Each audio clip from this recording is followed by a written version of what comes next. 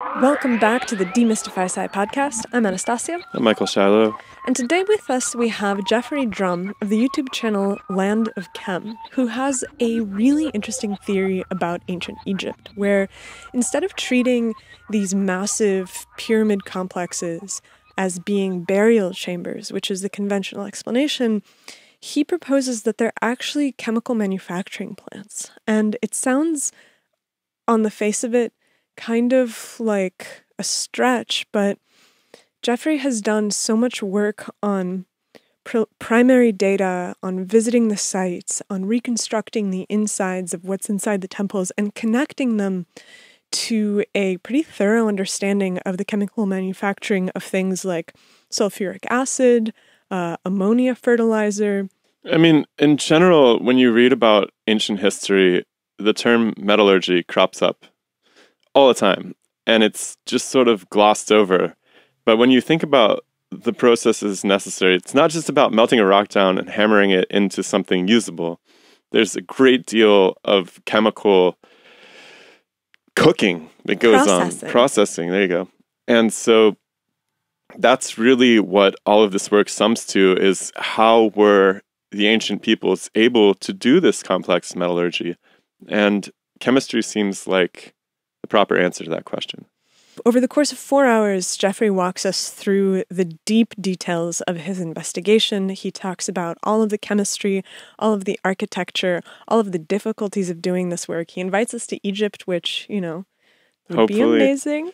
And he's got some beautiful figures, too. So if you're just listening, we're doing our best to describe them, but you can also come check them out on YouTube, or, if you're on Spotify, you should be able to see some of the figures there, too. And at the end of the day, it's hard to say if this was exactly what the temples were used for, but the evidence is certainly compelling that, at the very least, our understanding of these pyramids as burial chambers is woefully incomplete relative to the evidence that is available. So enjoy the conversation. If you really like it, leave a comment. If you don't like it, leave a comment.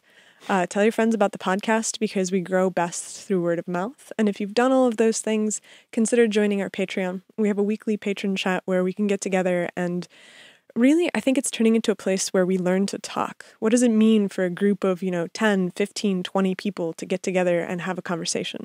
And so we're perfecting the art of conversation there. We're also exploring the ideas that we touch on in the podcast, but that people are interested in exploring new facets of them. People who have similar interests are connecting, and so they're starting to go off and form friendships off of it. It's a really active, very exciting group of people that, if you join the Patreon, you can come join. And I think that's it. Enjoy the conversation, and we'll see you next week. The scientific revolution starts now. The Demystify Sci podcast. Let us see in the dark.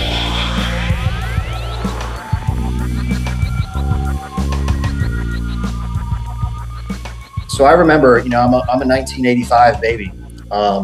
So I remember very distinctly with my father growing up as a kid watching, Raiders of the Lost Ark and Indiana Jones. These type of films where I was very inspired by adventurous archaeology in the pursuit of ancient secrets, and living a life of mystery and intrigue and adventure. And fast forward many years into the future, my first trip to Egypt was in 2017, and I had been investigating for almost 5 years, I guess starting around 2012. Everybody went through this spiritual revolution. It was the end of the Mayan calendar, the beginning of the dawn of the age of Aquarius. Everyone was going through this kind of spiritual reformation. And I myself experienced that as well, where my mind was coming open to all these different things. And I started getting into sacred geometry, and I started developing my own ideas about spirituality and God and all of these things. And I also started simultaneously investigating the alternative functions, or the theories rather, about the alternative functions of the Great Pyramid. Because there's a lot of researchers that focus specifically on the potential function of the Great Pyramid. So I was looking into a bunch of these theories. And in 2017, I had a gift from God. I really believe in God, the Almighty Creator, that's given me the opportunity to do this. And I actually had a near-death experience somewhere almost 10 years ago that completely changed my life and put me on the path of what I've now become to fulfill the destiny I feel like I've always put here to become. So investigating the theories about the Great Pyramid producing electricity. I was working for an IT company at the time, and I got hit with a massive commission check. I'd just broken up with a girlfriend, and I was like, all right, I'm gonna do something that I always wanted to do and go on this crazy adventure to Egypt. So I had this big fat commission check that paid for my flight and my trip and my tour and all this stuff. So I put my boots on the ground to come to Egypt in 2017. And I was intent on investigating the Great Pyramid to see if there was any legitimacy to that hypothesis of the production of ancient electricity. But one of the first things that I discovered here was a collection bowl at Abu Sir. And this collection bowl is connected to a red granite conduit that runs from the base of the adjacent pyramid underneath a temple that has this gorgeous black basalt floor. And the red granite conduit spits out into this miraculously carved, just exquisite red granite collection bowl. And the conventional story is that this is a collection bowl for drainage water, which that never really resonated to me as being true, because if you're just draining water off of a site, you don't then collect it in this, exquisitely carved, very rare stone that came from 500 miles away, and you don't collect drainage water. It's like, the drainage pipes off the side of your house, it runs into a canal somewhere, or you can just drain it directly back into the Nile River, which is adjacent to all of these structures. So the first thing that popped into my head was, oh, this is for collection of chemicals. And I don't know where I received that information from, the Akashic records or whatever you want to call it. But this idea was given to me by the universe. And then we take a trip inside the Red Pyramid of Dashur, which you mentioned before. And there's chemical staining all over the walls inside of these chambers. And there's a very intense smell of ammonia coming from the third and final chamber. And so, of course, my mind was firing when I was inside of this thing. And I was like, okay, so these things aren't producing electricity. They were used to produce chemicals on an industrial scale. So that was 2017. I then came back after developing the theory, publishing my first book in 2020. I came back during the middle of the pandemic. I came back in 2021, 2022, and now 2023. I have fully moved to Egypt and I'm living here permanently. And I know back in 2017, the first time my feet hit the sand, it's like the movie Dune. I don't know if you're familiar with the Dune series or the remake of the movie Dune. When he first comes to the planet Arrakis, his feet hit the sand and he knew that he would live there forever. That's like very much my testimony to the first time I went to the desert. I was like, oh, this is it. And this is where I want to spend the rest of my life. So was again, it like, just to back that up a little bit, did it feel to you like, did you feel like the extant explanations for the Egyptian architecture and the relics of what remains were inadequate? Did they feel like, what pushed you into even imagining and being entertained by the theories that there was perhaps advanced technology or things that have somehow escaped the archaeological narrative? Yeah, so there is a lot of what appears to me to be functional architecture inside of these structures when compared to some of the known burials, for example, in the Valley of the Kings down in Luxor. These are very accessible burial structures with large, 15 to 20 foot high entrances that are very, very wide, very gradual slopes leading down into these very large burial chambers. And the burial chambers are just large rectangles, and they're all ornately decorated to literally speak that this is a tomb and this is a burial. Well, when investigating the Egyptian pyramids, there's a whole bunch of additional engineering that went into designing these structures that is indicative of a function. For example, if you were looking at a car engine, for example, all of these components have functional designs, and those designs are very intentional. So even when I started to investigate these things, I knew that one day that I would follow a path of trying to figure out what these machines were doing, because as I mentioned before, these structures are encoded with ancient knowledge, whether it be geometry, mathematics, astronomy, astrology, whatever you want to call it. They're also encoded with this functional engineering that can be reverse engineered.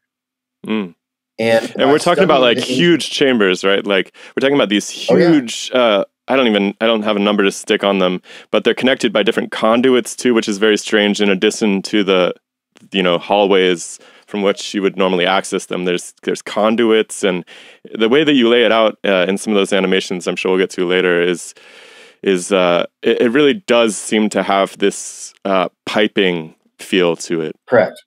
Yeah. Chambers and piping. Yeah. And so I remember very distinctly, during my 2017 trip, I'm talking with my friend that went with me, and I'm speculating about, okay, if you take laboratory chemical apparatus, a reaction flask and a connecting tube and a collection beaker and all of these small, or even a distillation tube, and you scale that up to the size of the Egyptian pyramids, it's very reminiscent to what we see inside of these structures with reaction chambers, connecting tubes, collection flasks. And I have, again, tons of diagrams in this little presentation that we can get to here in just a second. So after my first journey inside the Red Pyramid, my mind was firing. I was coming up with these small details that were pointing me in the direction of industrial scale chemical production. And I knew that ammonia was, and still is, probably the most important chemical that we've ever discovered and produced on an industrial scale. It was literally the beginning of our modern industrial revolution. And ammonia and sulfuric acid are still today the two most important chemicals that we produce on an industrial scale. We wouldn't have anything in our modern world if we didn't have industrial scale fertilizers and sulfuric acid for metallurgy and a variety of other applications. But I see you had a question, Anastasia. Go ahead. How did you come to chemistry as the metaphor? Like, I think that in general, everybody tends to look at the world, and they're informed by some kind of experience that they have when they build models. Like, you look at somebody who is a physicist and they model everything as physics. You see somebody who's a biologist, they model everything as biology. And as you get more specific into their disciplines, they tend to model along the lines of the rules that they learned. And so your background wasn't in chemistry. Were you like a backyard chemist that had where did you even get the smell of ammonia? Like, I think that's something most people wouldn't even necessarily characterize, right? They're just like, it smells like cleaning products or something. But how'd you get into So looking back on it now, I've always had a passion for chemistry, and it was something that, if I had known better and gone back and pursued an academic career in chemical engineering, I would probably be making a small fortune as a chemical engineer and not have taken the easy road, which I did, was just to party my way through college and come up with a psychology degree, because I was very good at understanding psychology. And one of the reasons I got, most people get into psychology so you can better understand your own psychosis, right? Which is why I got into it in the first place. And I traveled abroad and I lived in Spain, and I ended up having a minor in Spanish as well. But I knew that, again, going inside of the Red Pyramid, I knew that the stains inside were chemical stains. And how did you know that though? Because I'd go inside a room and I'd look at the stains and I'd be like, maybe they're water stains, maybe they're biofilms, maybe right. My mind would immediately go to biology because that's my frame of reference. And so when you go and you look and you're like, that's a chemical stain. How did you know that it was a chemical stain? So the conventional explanation is that the extrusions, because it looks like drips coming out of the stone itself. And the conventional explanation is that this is from the bats inside of this structure that have somehow caused this staining all over the walls of the chamber, and that the smell of ammonia is also from bats. But I knew that was not the case. Immediately, I was like, this is bat shit in that terms of that explanation, because the way that bats urinate and defecate, they do that when they're flying. So everything would just fall directly to the floor. It's not going to be coming out of the walls, which is exactly what this staining is. There's a flow pattern that is indicative of fluid dynamics, where the staining pattern moves from the upper vaults of these chambers and it moves through the connecting passage. So there's very specific staining patterns inside of these structures. And again, I was always kind of a nerd. I mean, chemistry, looking back on it, chemistry and physics were always a passion of mine, but I just never pursued it. And it was something that I was always very good at. I remember back in high school, I had a great chemistry teacher and a great physics teacher. And I always loved this stuff. But then again, I kind of went on a different path during college, and I had other interests in college, as most people do as well. So again, it's too bad it's just not normal for people to just take a few years off and try out some stuff before they commit to studying something for 4 years. It's so wild. If I had only known, right? Oh, But so again, it was one of those things that by studying the Egyptian pyramids, I really discovered what my passion was, which was chemistry. And like you said, it's like cooking. It's a discipline that you can learn very, very easily because it's a step by step process. And by trying to reverse engineer these structures myself, I basically had to teach myself chemistry and chemical engineering so that I could better understand these things. And of course, it puts me down a rabbit hole of all of this research where I had to learn all these things first before I could then try to apply them to the existing engineering inside of these structures. So I had to understand a little bit about chemical engineering so that I could apply that to what I was seeing inside of these structures. And I will say that, basically what I've proposed in my hypotheses is very, very simple chemistry. It's what you would learn in a chemistry 101 or physics 101, pretty rudimentary class in college, or even later in high school, you learn these type of things.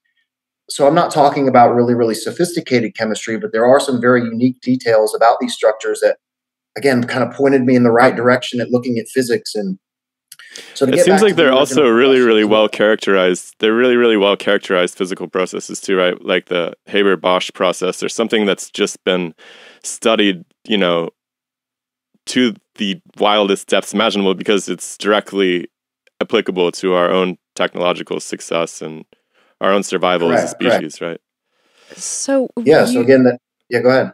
So it's a process that's well characterized. You have an interest in chemistry.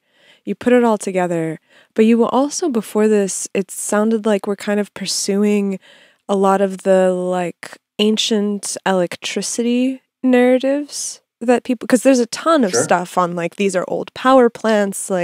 You look and there's diagrams and people make all of these presentations, but we were just talking this morning where it's none of those feel particularly convincing. And I wonder if you had the same experience where when you showed up, you looked and you were like, okay, I don't think that those narratives are right. I don't think that the narrative that the tour guide is giving is right. What is actually happening here? Is that kind of the process for you? Oh, absolutely. And it was literally the collection bowl at Abu Sir, which chemicals can be collected as an aqueous solution or as a fluid. So as soon as I saw that collection bowl, the light literally went off into my head and I completely changed directions from looking at it from a perspective of ancient chemistry, because there was nothing, or an ancient electricity, there was nothing that I was seeing inside of these structures that was indicative of electricity production. And in my opinion, that's one of the greatest deficiencies about the alternative theories about the Great Pyramid, is that they focus exclusively on the Great Pyramid as if it were the only functional pyramid in all of Egypt. And they don't even address that the other ones even exist, let alone try to describe the function of all of these structures. So I think it's important that if you're going to propose a hypothesis for the function of the Egyptian pyramids, it has to be able to address all of the pyramids. And this is even the way we do things today with our modern chemical engineering. It's done as a series and a sequence where the production of one chemical leads to the production of the next chemical, where it's transformed into another chemical. And that's exactly what I started to discover when I began pulling the thread of investigating the potential function of each one of these structures. And for me, it all started with the Red Pyramid by attempting to reverse engineer the structure. So we were just talking this morning too. It seems like a lot of the alternative archaeology suffers potentially from wanting to imagine an ancient technological civilization that is like our modern technological civilization, right? It really strains the imagination even more to imagine an advanced technological civilization that didn't use the same kind of technology as us necessarily, right? The same iPhones or whatever, the same electronic basis for their civilization. And for me, it's much more exciting to imagine a really advanced civilization that looked nothing like us, right? That would basically be completely foreign, like visiting a new country you'd never heard of, right? With completely different landscape and priorities, but still being very advanced and very technologically efficient. And chemistry seems to play right into that.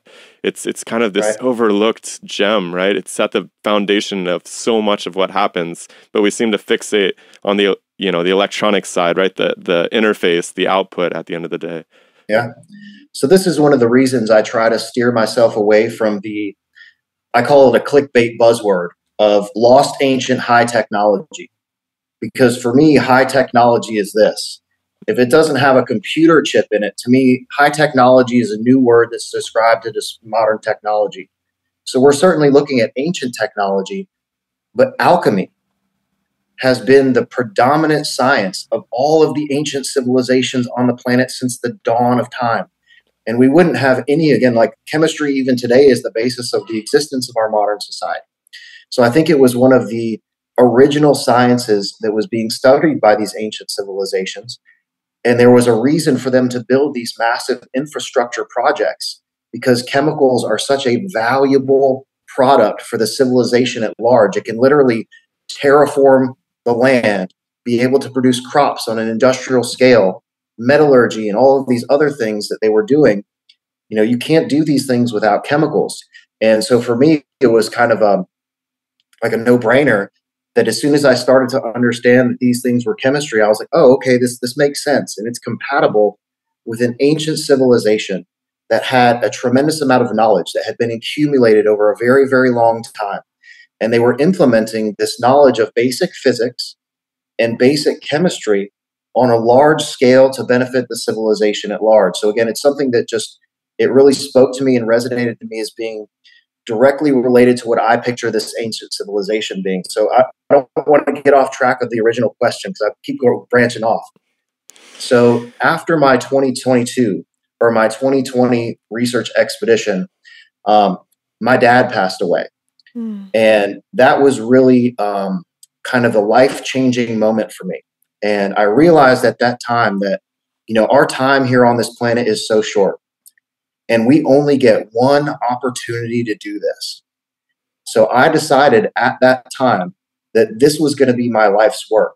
And I was going to put absolutely everything that I had into doing this, whatever it took, whatever I had to do, I was going to turn this into my life's work. And that's one of the reasons that I work with chemical engineers before I ever published anything and put things out publicly, because I wanted to make sure that if this is going to be my testimony and the thing that lives on after I am dead one day, I want it to be something good and something that means something and something that speaks to people on a higher level.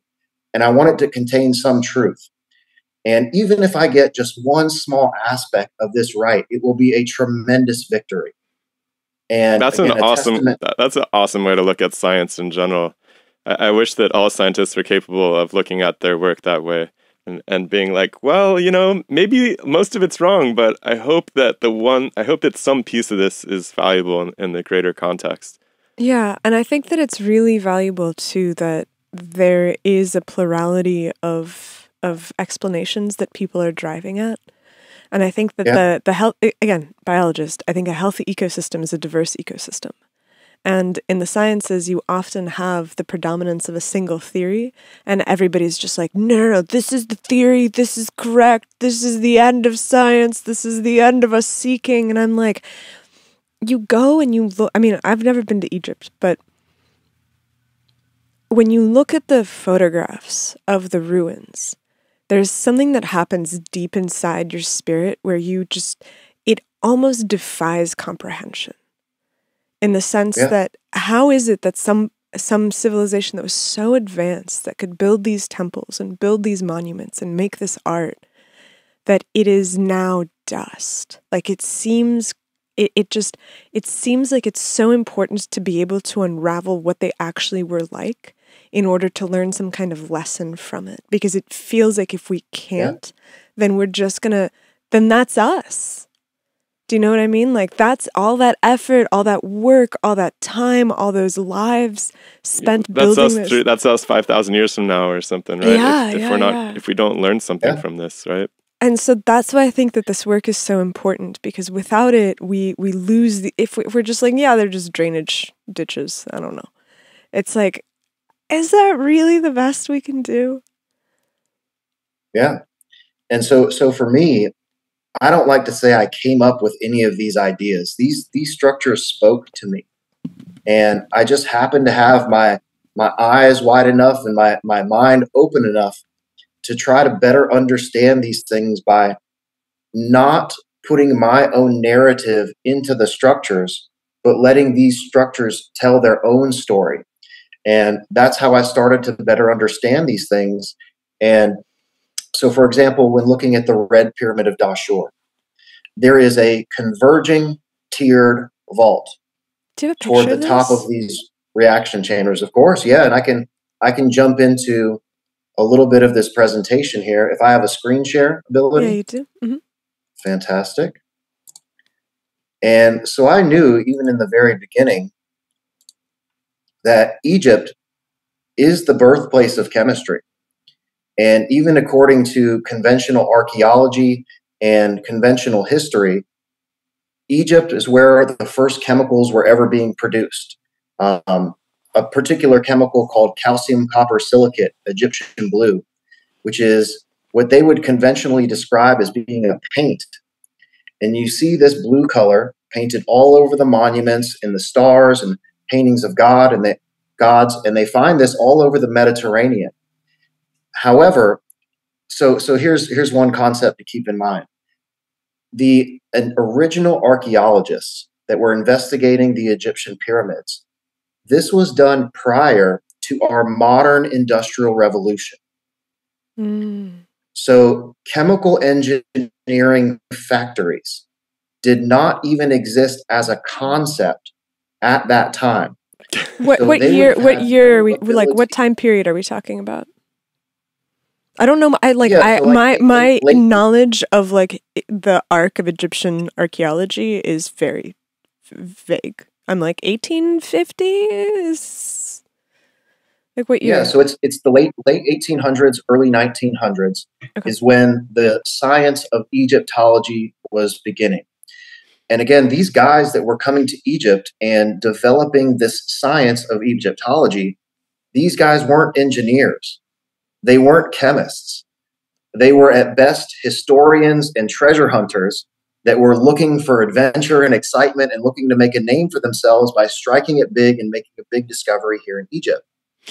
So there should have been a fair amount of industrial production in the late 1800s, I would imagine.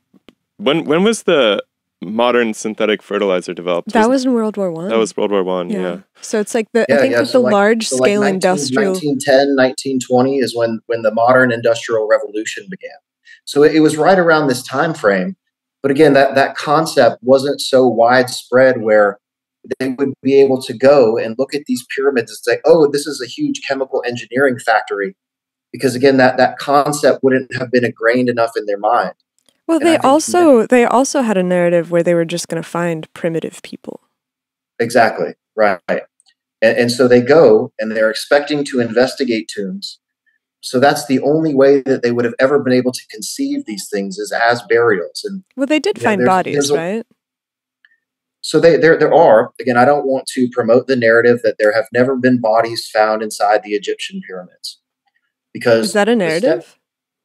Yeah, there's a lot of people that say that there's no burials that have ever been found inside of a pyramid, and that's not 100% correct.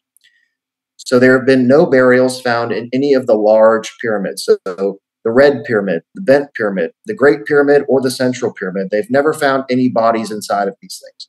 Really? Maybe somebody just jacked them or something, though. Maybe that's maybe. Yeah, of course, and that's the conventional narrative. Is that ancient tomb raiders have gone and taken the bodies out of these things. But to give you an example, the Pyramid of Menkaure, the third pyramid on the Giza Plateau, the body that they found in there was an intrusive burial of a young woman. Intrusive burial means? So it was not the pharaoh Menkaure. It was a woman, and then they put it into a later burial chamber.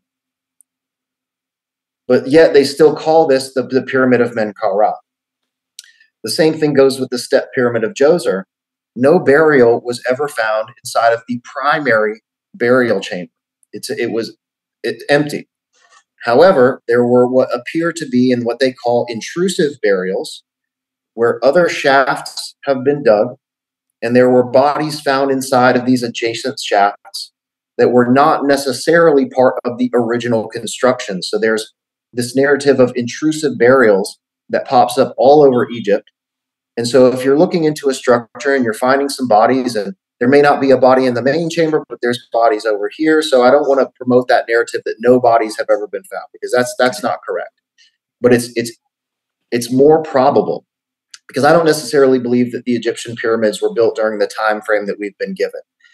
And even according to the native Egyptians, the timeline of their civilization goes back much further than what is conventionally promoted. They use a tablet called the Narmer or Menes palette, and it speaks of the reunification of Upper and Lower Egypt, where these two civilizations were reunified.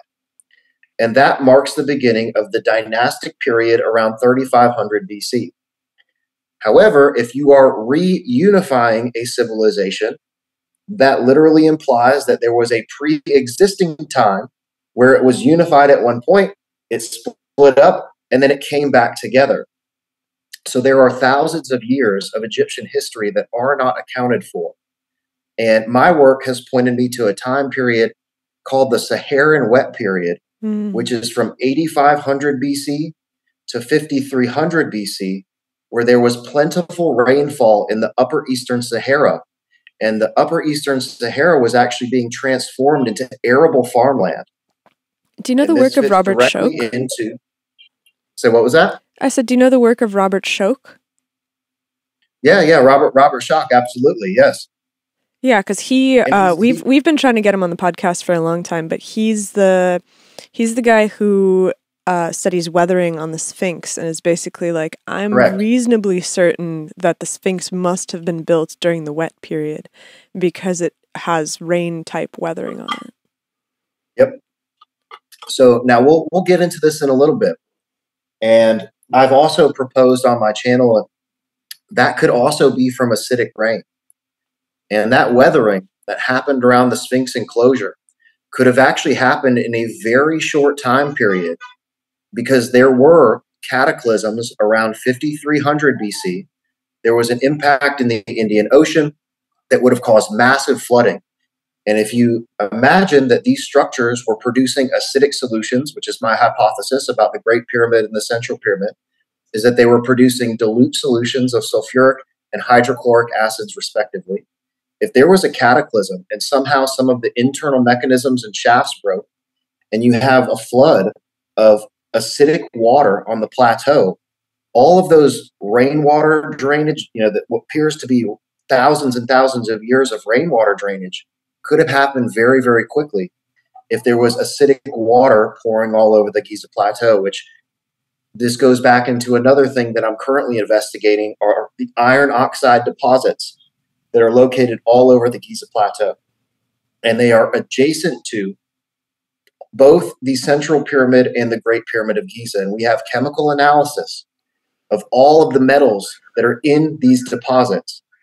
And they were using these acidic solutions being produced in the Great and Central Pyramids to leach mine the metals out of these natural deposits on the Giza Plateau. So there's natural deposits of iron, there's gold, there's silver, there's all sorts of very useful metals in these deposits.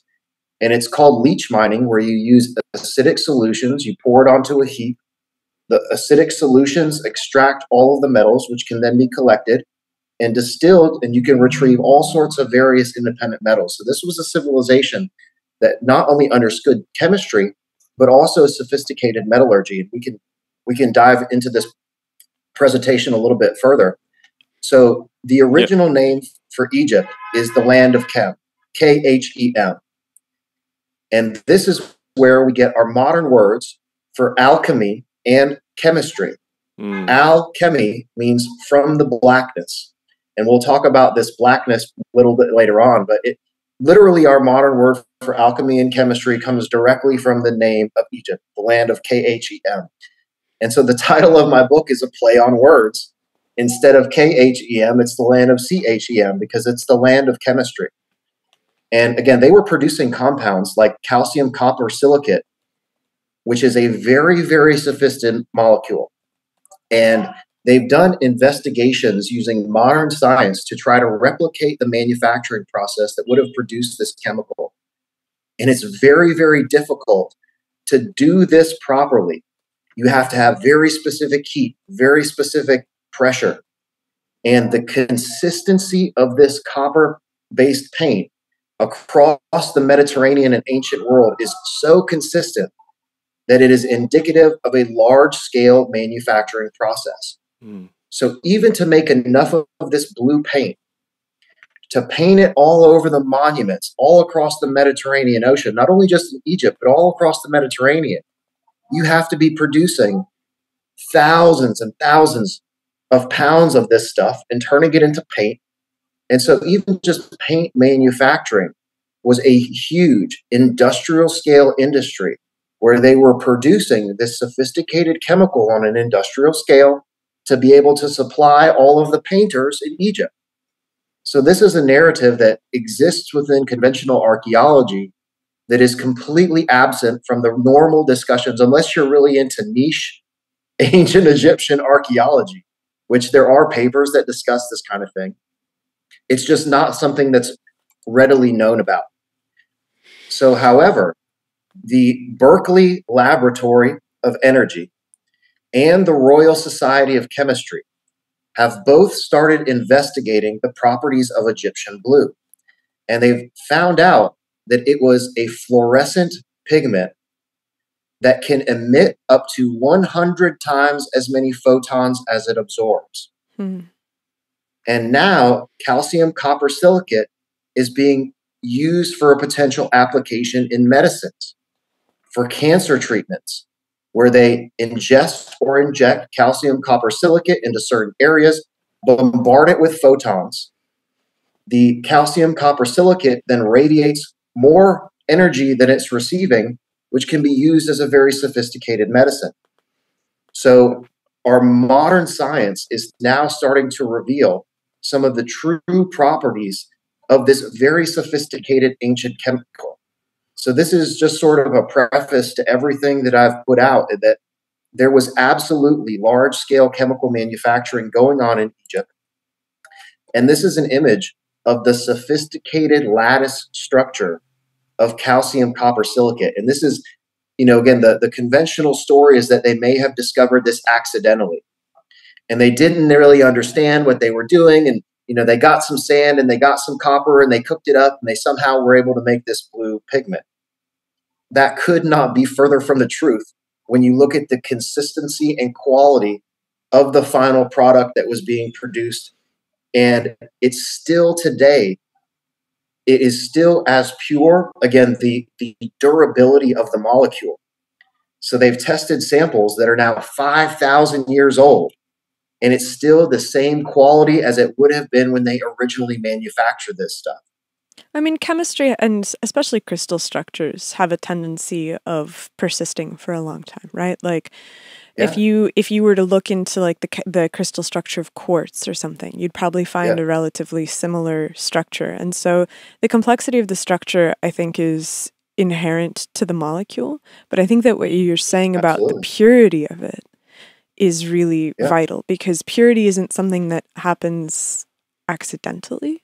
Like, this is, whenever you buy chemicals in a laboratory, there's always different grades of purity, and they come associated with price, right? The least pure version of a chemical is always the cheapest one, because the process of getting it to the point of purity is so intensive and difficult. And so I think that that's really interesting, that like, how can you have some primitive society that is manufacturing large quantities of a pure chemical that is then being applied in the society for various purposes? It's like it speaks of industrial production, not of accidental, like, ooh, look at what we made. Cool. Yeah.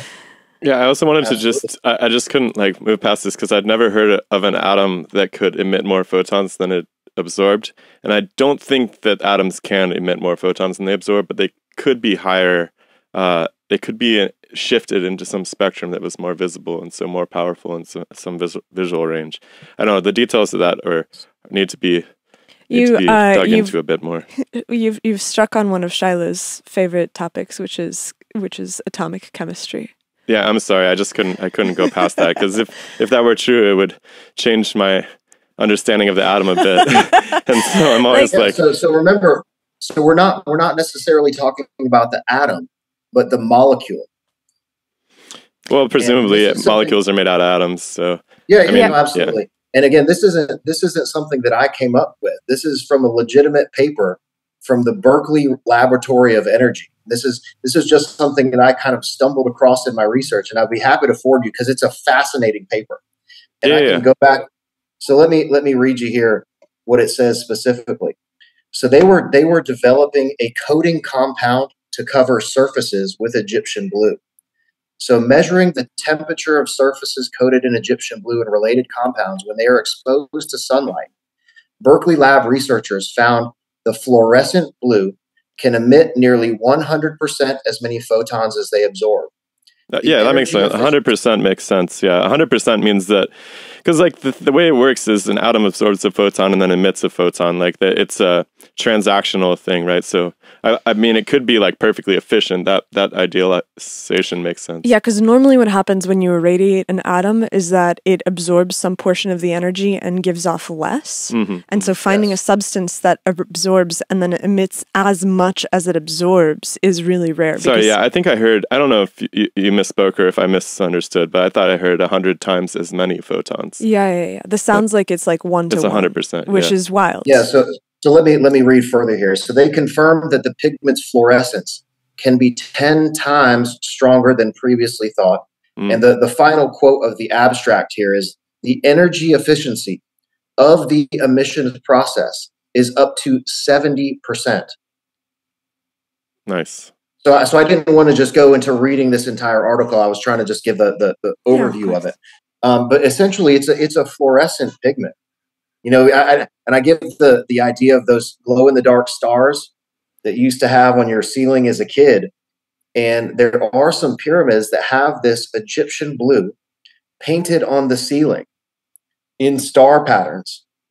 So even just this concept that they were making a fluorescent pigment that was able to emit photons and basically glow in the dark is a pretty fascinating phenomenon that is indicative of a very sophisticated, not only knowledge, but also, again, of the manufacturing process. So I don't know if I misspoke or either way, but I just thank you for clarifying that, because, again, this isn't something that I've come up with in my research. It's just something I kind of stumbled across when I was looking into a few things.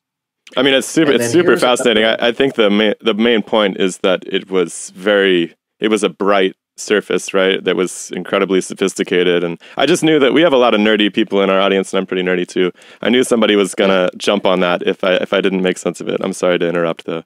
Oh, no, not at all. Again, I prefer, again, it is super important to me that anything that I've put out there is scientifically verifiable. So again, I don't want to misspeak when I read any of this stuff. I just didn't want to get caught into reading this stuff off the page. This is another publication from the Royal Society of Chemistry.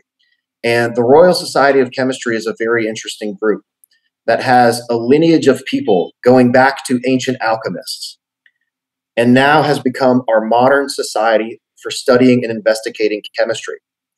So they were reporting on Egyptian blue being used as an anode material for lithium-ion batteries. And so recent studies on Egyptian blue have yielded newly discovered properties such as near-infrared photoluminescence. And even more recently, the discovery of exfoliating Egyptian blue into nanosheets has breathed new life into studies as it being a functional nanomaterial. So this is just an indication that we can now take our modern science and investigate these ancient materials to really discover their true potential. And there were some samples taken from an exterior coating compound on the casing stones of the Red Pyramid that it could be a chemically resistant, self-repairing coating compound. And I'll get to this a little bit further. And this was another investigation by the Royal Society of Chemistry that lines up directly with some chemical analyses that were taken from some of these structures. So here, this is the artifact that changed everything for me, which is the red quartzite conduit and collection bowl at Abu Sir. And I discovered that I didn't discover it. It's pretty well known about, but I stumbled across this during my 2017 research expedition.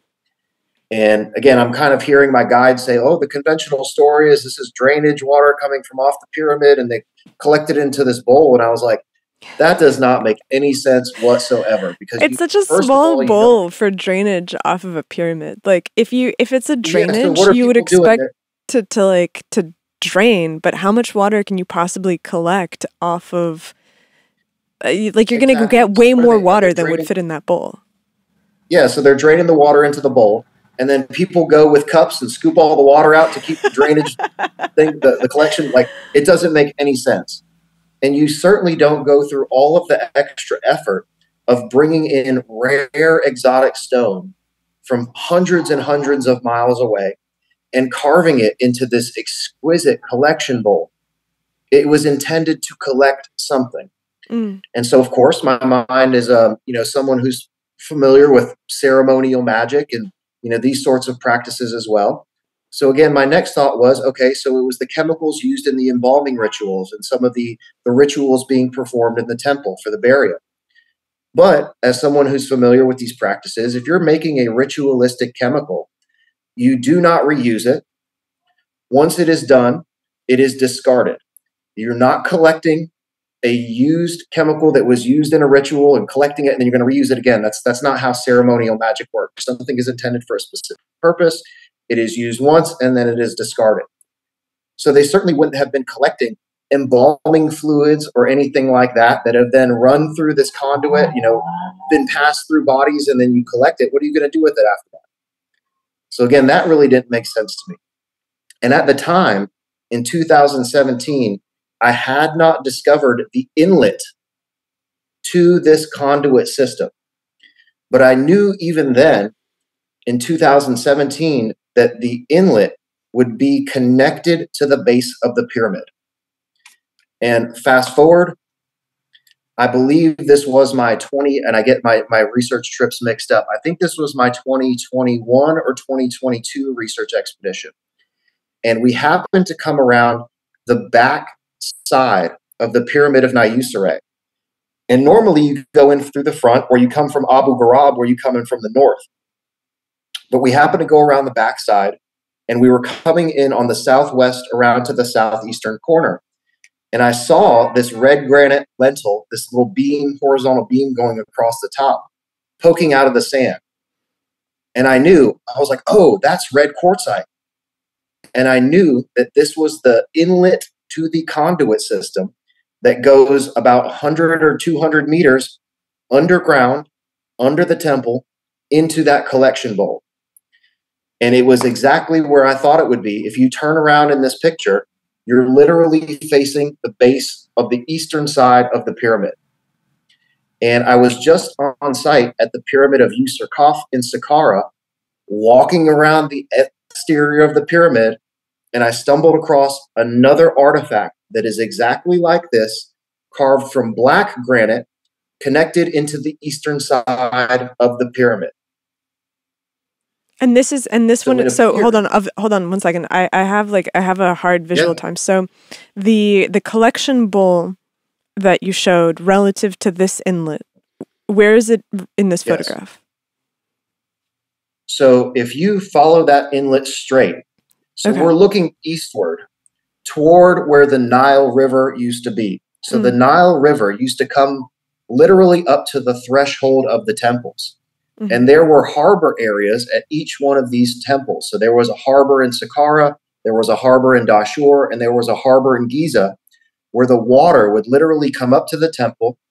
You could dock your boat in the harbor and go directly into the temple, which to me is an indication of the distribution process of this chemical manufacturing facilities. Because today you have your chemical manufacturing plant, you have a little warehouse, and then you have distribution where the trucks and stuff arrive, they collect the materials, and then they take them elsewhere. And I believe that was exactly what was happening in this ancient chemical manufacturing area, is they were manufacturing the chemicals that were moved into a processing site for further, whatever they might be doing with the finishing of the raw materials, packaging them up, and then they were put onto boats and distributed across the Mediterranean and across the world. And so the collection bowl is directly straight ahead in this photograph. The former location of the Nile is farther away, but close to where the collection bowl is. And where is this black granite lintel relative to the photograph? Yeah, so is at it part of the same temple? Site. It's at a totally different okay. site. Yeah, okay. yeah. So it's the pyramid of Userkaf, which is in Saqqara. So these three pyramids, again, I'm going to forget at least one of them. So it's the pyramid of Nayusere, the pyramid of Sahura, and I always forget the third one, but it's right next to another temple, the temple of Ptah-hotep, where there is another very unusual artifact that appears to be like a capacitor because it has layers of red granite. The exterior is red granite. The interior is limestone. And they're staining all over the inside of the limestone, which goes into another very interesting tangent of what could have been the final internal layer inside of this container. But nonetheless, there are these conduits and collection-related artifacts at all of these sites.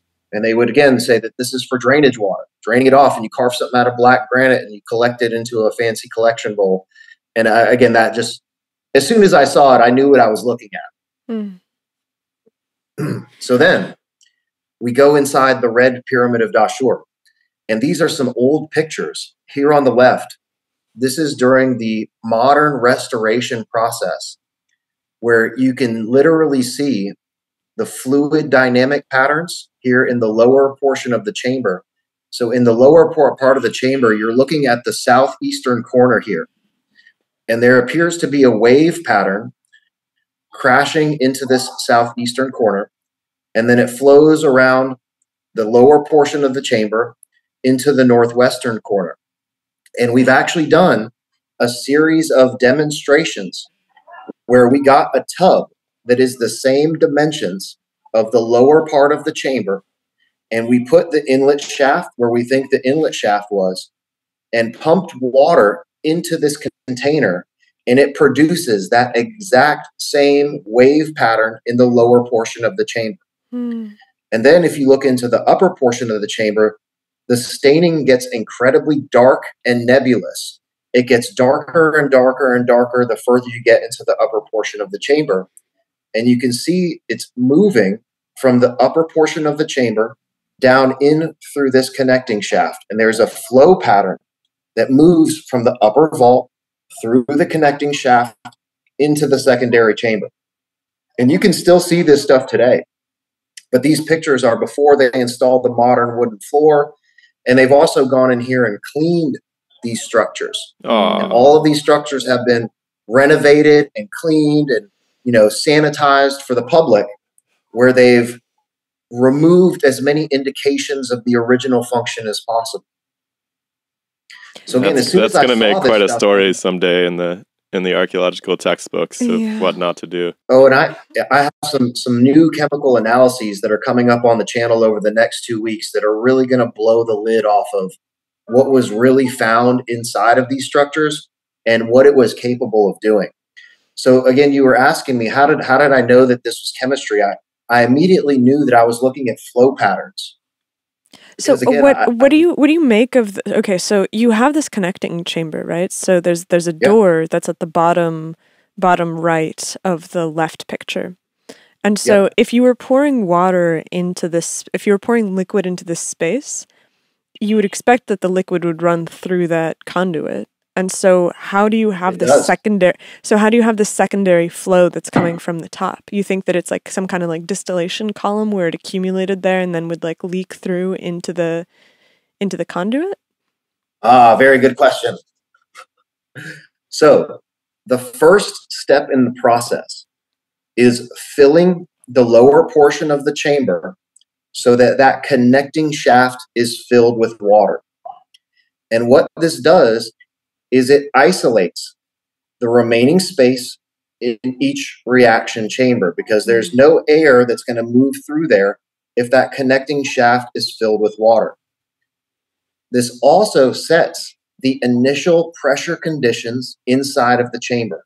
So now we're going to go back to Physics 101. If you take a gas that is in a square container, for example, and you cut the volume in half, what have you done? You've increased the pressure and increased temperature because those molecules are going to be colliding even more. They're under much higher pressure. So if you take a water-insoluble gas, you can use water as a plunger mechanism to force that water-insoluble gas into the upper portions of the chamber. And this chamber is designed with progressively reduced volume. So the further you push the gas up into the chamber, the higher the temperature gets and the higher the pressure becomes. And there are many, many other mechanisms of operation that are involved in increasing the temperature and pressure. And I'm also going to show evidence of a catalytic coating and sealing compound that was discovered. Again, I knew that this staining was not from bats. I knew that it was chemicals. And fast forward 6 years, we now have samples that were taken of this staining material, and it's filled with the exact same metals that we use today as the catalyst in the Haber process, specifically iron oxide and aluminum oxide, which is coating these chambers. And then this is the secondary chamber here. So this one on the left is the primary reaction chamber. The one on the right is the secondary chamber. And this is before, because now there's a modern staircase that's built right here that covers this entire wall up. And there's no way that you can tell me that this staining is from bats. And I knew as soon as I started hearing the conventional, because again, the keepers of the sites are the ones that tell you, oh, it's from the bats. Pay no attention to the chemical stains or the smell of ammonia. It's from the bats. And I have been in plenty of other structures, specifically Mastaba 17 at the Pyramid of Maidum, which is a very small underground chamber that's filled with bats. And I went down in there to film a video specifically to show that there is zero staining on the walls. There's a bunch of bat poop on the floor, but there is no staining on the walls, and it does not smell like ammonia in there. And there's almost zero airflow. You have to go through this underground tunnel, crawl on your hands and knees through a tunnel that's maybe 2 feet by 2 feet to get inside of this thing. And it's filled with bats, and there's no staining on the walls and no smell of ammonia. So we've done bat poop kind of smells like gunpowder or something. It's a very particular smell, right? So it does. It's guano, and again, if this was something organic like urine or feces of some sort, it would have a very organic decomposition smell because it's been in there forever. This smells like pure ammonia. Like if you were to take a jug of ammonia from underneath your sink, open it up, and take a whiff of it, it will make you dizzy. I've spent smelling salts. Oh yeah, no, exactly. Ammonium chloride, or whatever they use for smelling. So I'm pretty sure it's ammonium chloride. It'll get your brain fired up real quick. And I've spent so much time inside of that final chamber that I've had trouble getting down the stairs because I get so it'll get your head spin if you spend enough time in there.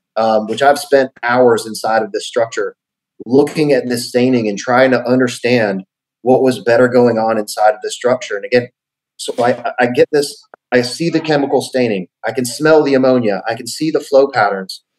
And then I started looking. Maybe it's a good idea to just orient us to the Haber-Bosch process, or, just give an overview of how this works so that we can map it onto the structure better. Boom. Ask and you shall receive, sir. So this here on the left is the first apparatus that was designed by Fritz Haber to manufacture ammonia. And I did some investigation into the life of old Fritz Haber, and it turns out that he was a big fan of Egypt. And he used to come here on his vacations with his wife. He spent a ton of time in Egypt. And of course, these guys had access into these pyramids. So I would propose that old Fritz Haber had the exact same experience that I did inside of the Red Pyramid. He goes inside there, he sees the chemical staining. He was a chemist. He was a chemical engineer. He was the first person that went inside of these structures with our modern knowledge of manufacturing chemicals. And if you look at the configuration of this apparatus. Yeah, can you just describe it for people? What's going on there? Yeah, so these are three metal chambers. And the first two chambers are the exact same size. And they are at the same level in the apparatus. And there's The same height, shaft. There's an inlet shaft that goes into the first chamber. The first chamber is connected by a connecting tube into the second chamber. And then the third chamber is larger than the second tube. And he put it on an elevated platform. So it's a little bit higher in the structure or in the apparatus than the other two chambers, which are essentially at quote unquote ground level. And then if you look over here at the right, at the configuration of the red pyramid, it's the exact same configuration where your first and second reaction chamber are the same size. They're both at ground level, connected with a connected tube, and your third and final synthesis chamber is elevated above the other two, and it's significantly larger than the first two. Okay, so why that configuration? I believe he did it as an homage to the place from whence it came. He could have designed this apparatus with any sort of permutation of sizes of chambers. But I really do think that this was intended to give credit to the place where it was discovered, which is the Red Pyramid of Dashur.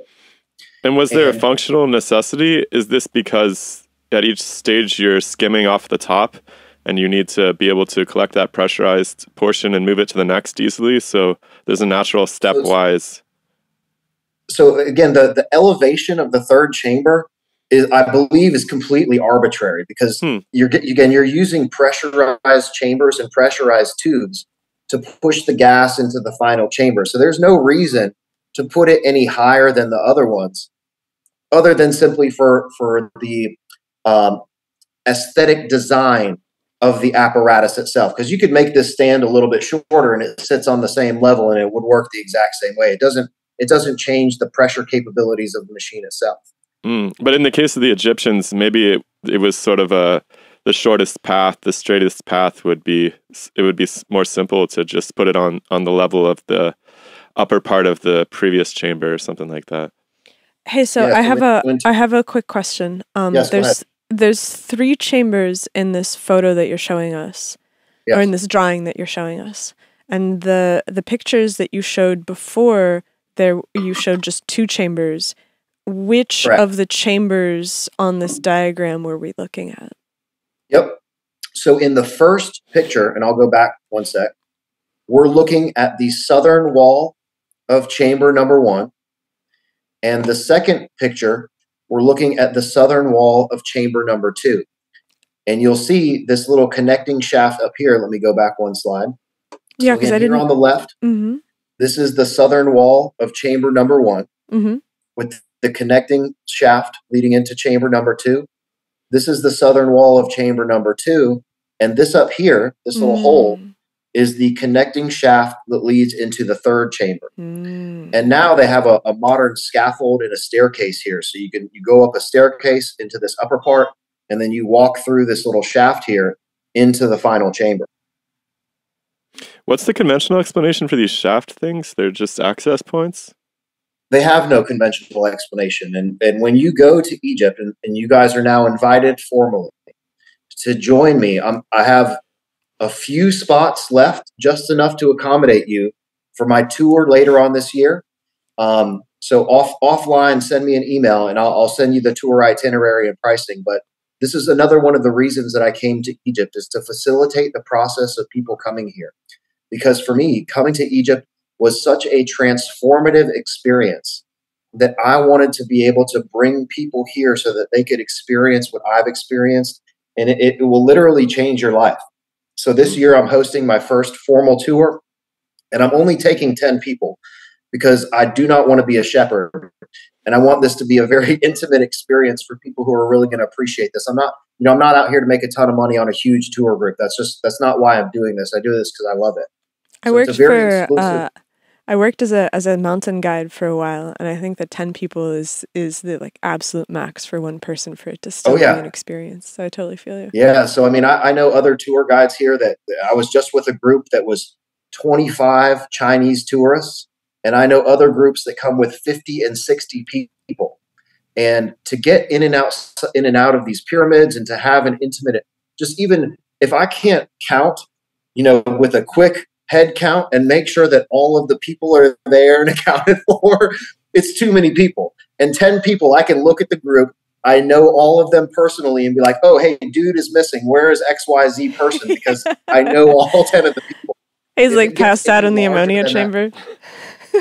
Right. Yeah. You never know. So again, I'm doing this so that people can have the same experience. And I'm literally taking them through the same research expedition that I had during my first trip to Egypt. And we're going to go see all of these same sites so that I can walk people through the process of my discovery and my better understanding of the pyramids so that they can have that same experience. And the people that are coming so far, it's absolutely amazing. So any of your listeners or watchers that want to come to Egypt, send me an email, contact@thelandofchem.com, and make sure you put subject line 2023 Egypt tour, because I get tons of emails, and this is a very easy way for me to keep track of these email chains. So 2023 Egypt tour, I'll send you the formal tour itinerary and pricing. So to get back to your question about the chemical manufacturing process that's involved, if I'm any good, I've got a slide in here somewhere. Yeah, okay, we'll get to it in just a second. So even the word ammonia, our modern word for ammonia, the etymology of this word is directly related to ancient Egypt.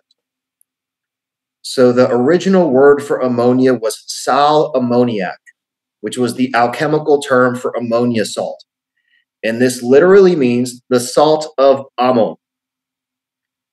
That should have rang a bell in your head, Ammon being one of the deities in the Egyptian pantheon. So it's literally the salt of Ammon that became sal ammoniac, which is our modern word for ammonia.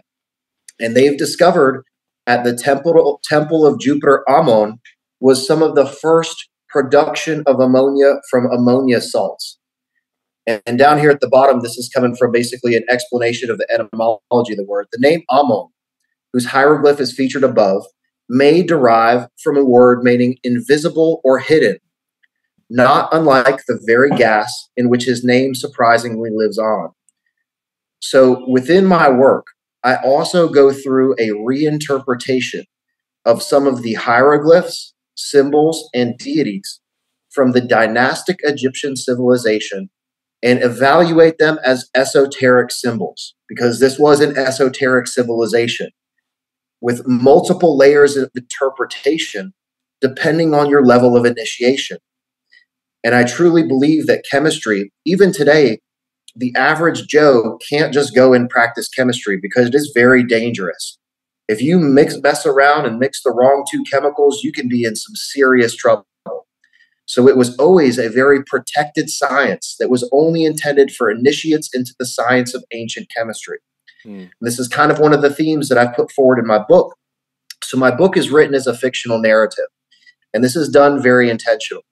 Again, my dad, in his infinite wisdom.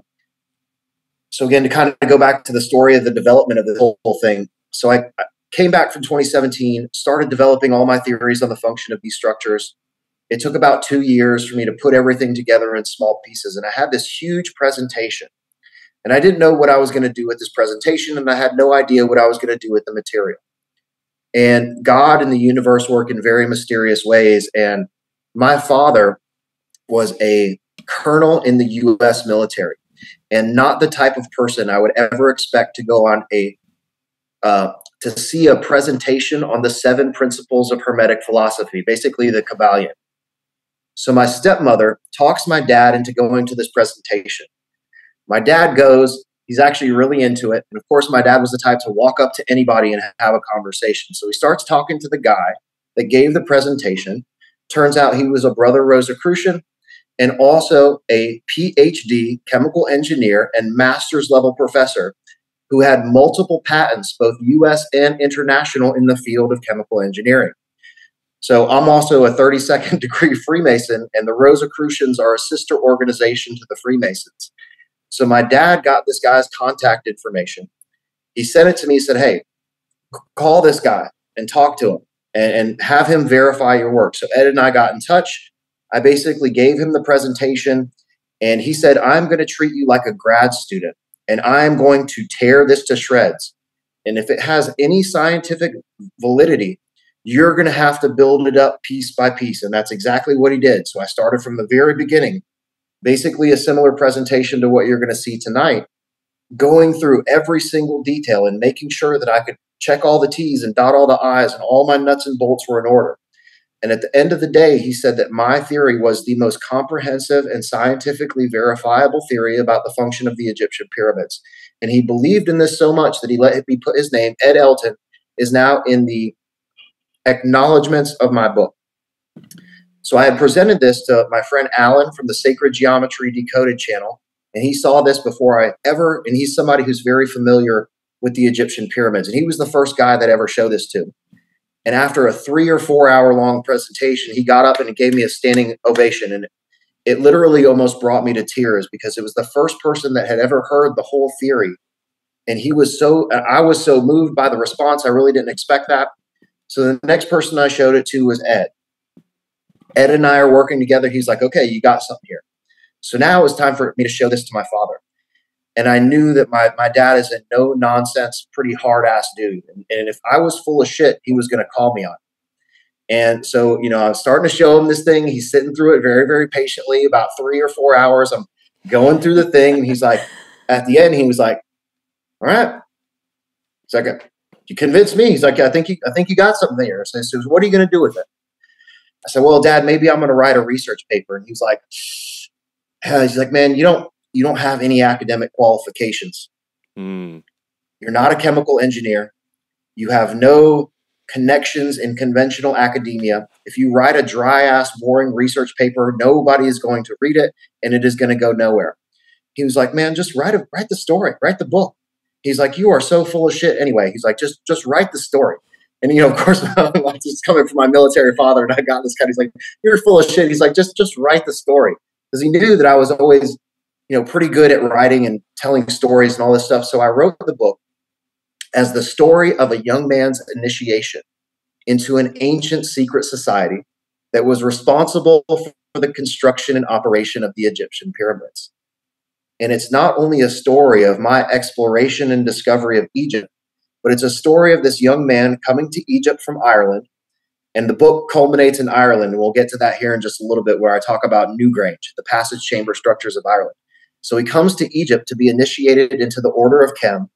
And during each degree, so the first degree, second degree, third degree, he goes through, and there's a monologue written in the book that basically is all of the technical explanation and information. Blah, blah, blah, blah. Chemical XYZ goes in here, here, here. And it's an old man initiating the young man into this esoteric society, which is kind of also a play on words for my own initiation through the degrees of Freemasonry. So I've incorporated all these things about my life and my story into this book. And it's a way for me to paint the picture. And there's a great quote by Rudyard Kipling that said, if history were told in the form of stories, then it would never be forgotten.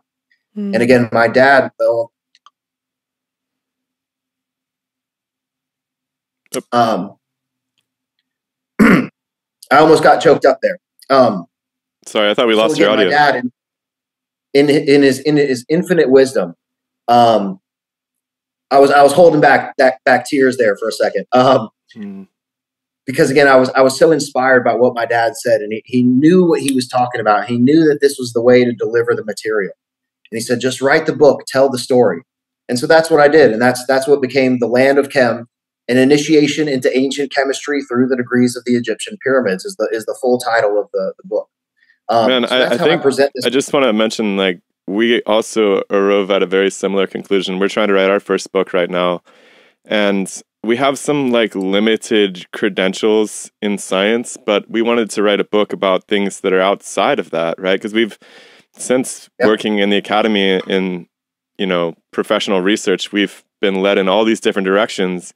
And we also essentially arrived at the idea that we need to tell a story and not try to publish papers and not try to fight that battle, because that ship has kind of sailed for us. But you're writing for the next generation. You're writing for the person who is you 15, 20 years ago and encounters the ideas. and then is able to build on them. I think that it's a multi-generational project, and mythology really is the place where we store knowledge. And my idea when I started to conceive of the physical manifestation of the book, so this goes into like the power of manifestation and focusing on your goals and believing on something so strongly, and you have to be able to picture it. And as soon as I started writing this book, I started the physical picture in my mind of getting the actual book. And I knew that one day it would manifest into physical reality. And I could already see it before it existed. And it turned out having this gorgeous metallic foil stamping with purple orchid paper on the inside and papyrus. And it was exactly the perfect physical manifestation of my dreams. And I envisioned that one day, some kid in the distant future, way after I'm gone, will find this in a dusty corner of a library and dust the cover off of this book and start reading this like, man, this guy was fucking nuts, but this is some cool shit, like he was in it, and I get that, even just like the chills going up on my arms and stuff, even thinking about that, because me discovering the book, this is something that, again, you asked me what drives me. This is what drives me. And again, as soon as I set my foot in the desert, I knew that this would be my life. And this is my testimony of why I was put here on this planet and why I was given a second chance by God to do exactly this, because I should have been dead on the road. I had a proverbial, white light experience, speaking to God, and then boom, back in your body. Hey, you get one more chance to do this the right way. And it completely changed the path of my life. And everything that has happened since then is such a huge departure from what I was before. So I was literally given a second chance by God, the Almighty Creator. And I don't preach any religion. I'm a student of all religions and a practitioner of none. I just believe in the higher power. And It is because I changed my life and tried to become the man that I was always destined to be, that I was able to pursue this path. And I want to just say that's like in stark opposition to, like, people are always sending us new theories that we haven't heard of. And, it seems like people fall into one of two camps where a lot of people will have an idea and they'll take it to their favorite scientist and they'll get laughed out of the room, and they just develop this real, like, thick-skinned attitude, like, well, there's no point in even trying, like, those people know nothing. And they just, it's kind of sad, because I feel like there's a lot of good ideas that are just orphaned out, in the swamplands as a result of that. Whereas it's obviously a much more effective approach to just go around the barrier somehow and think about, well, what can I do that would get this to people? Maybe not those people, but how can I get this idea out? So I'm inspired by that. It's really cool. And I will say, looking back at it, I was absolutely terrified to begin my first conversation with Ed, because he was a bit of a hard ass as well. And he's a retired professor, again, PhD chemical engineer, master's level professor, multiple international patents. And I'm just some fucking guy. I'm just a dude that came up with an idea. What do I know about anything? So I was really afraid that when I started to present this to him, that I would get that conventional backlash from the academic community. Like, oh, this is nonsense. There's no way any of this could happen. Nothing that you're talking about is physically possible, blah, blah, blah. But I literally, again, he tore it to shreds and said, okay, start from the very beginning. Describe every single aspect of what you were intending to present. And step by step, piece by piece, he started to come around and see, like, okay, maybe there may be something to this. Well, I need you to explain a little bit more about this. And how does this operate? What type of temperature, all this sort of stuff. And again, very, very slowly, he started to come around and see, like, oh, there is some validity to this. And I did a huge pod. I don't know if you're familiar with Funny Old World, Johanna James, but she has a huge channel. And she happened to stumble across my work. There was another researcher and tour guide that was crossing paths with her, and he kind of mentioned, hey, check out the Land of Chem. Shout out to Larry, Sage Silent, the American Institute of Pyramid Research, the Great Pyramid on YouTube. He investigates the mathematics in all of these structures. And I like to give credit where credit's due, because if it weren't for Larry giving me a shout out to Johanna. So anyway, she invited me to come on her show. That interview had 200,000 views in like 2 weeks. And my channel absolutely exploded. And there were a lot of people, because I was watching the live chat as this thing premiered. And there's people at the, oh, this is nonsense. There's no way. I'm a chemical engineer. And you see the people as I started to go through the presentation, they're like, oh, okay, well, okay, this makes sense. And okay, now he's on to something here. And by the time I started getting to sonochemistry and acoustic chemistry to create catalytic chemical reactions, so the acoustic properties of these structures, how is it activated and what is it used for? I explain all of that in my hypothesis. And at the end of the day, oh, I'm a chemical engineer who's experienced in sonochemistry, and we're currently using sonochemistry to catalyze chemical. You know, all these people, legitimate people in the field, started boom, boom, boom, boom. Now, I have emails from physicists and chemical engineers that have reached out. Hey, I love your work. I'm here to support you. Let me know if you have any questions. And I've been working with a physicist to try to better understand some things that are just, it's beyond my realm of understanding. So I'm just the guy who came up with an idea. And my eventual goal for this entire project was to get this in the hands of people who know more than me. And there's a great software program called COMSOL Multiphysics Modeling.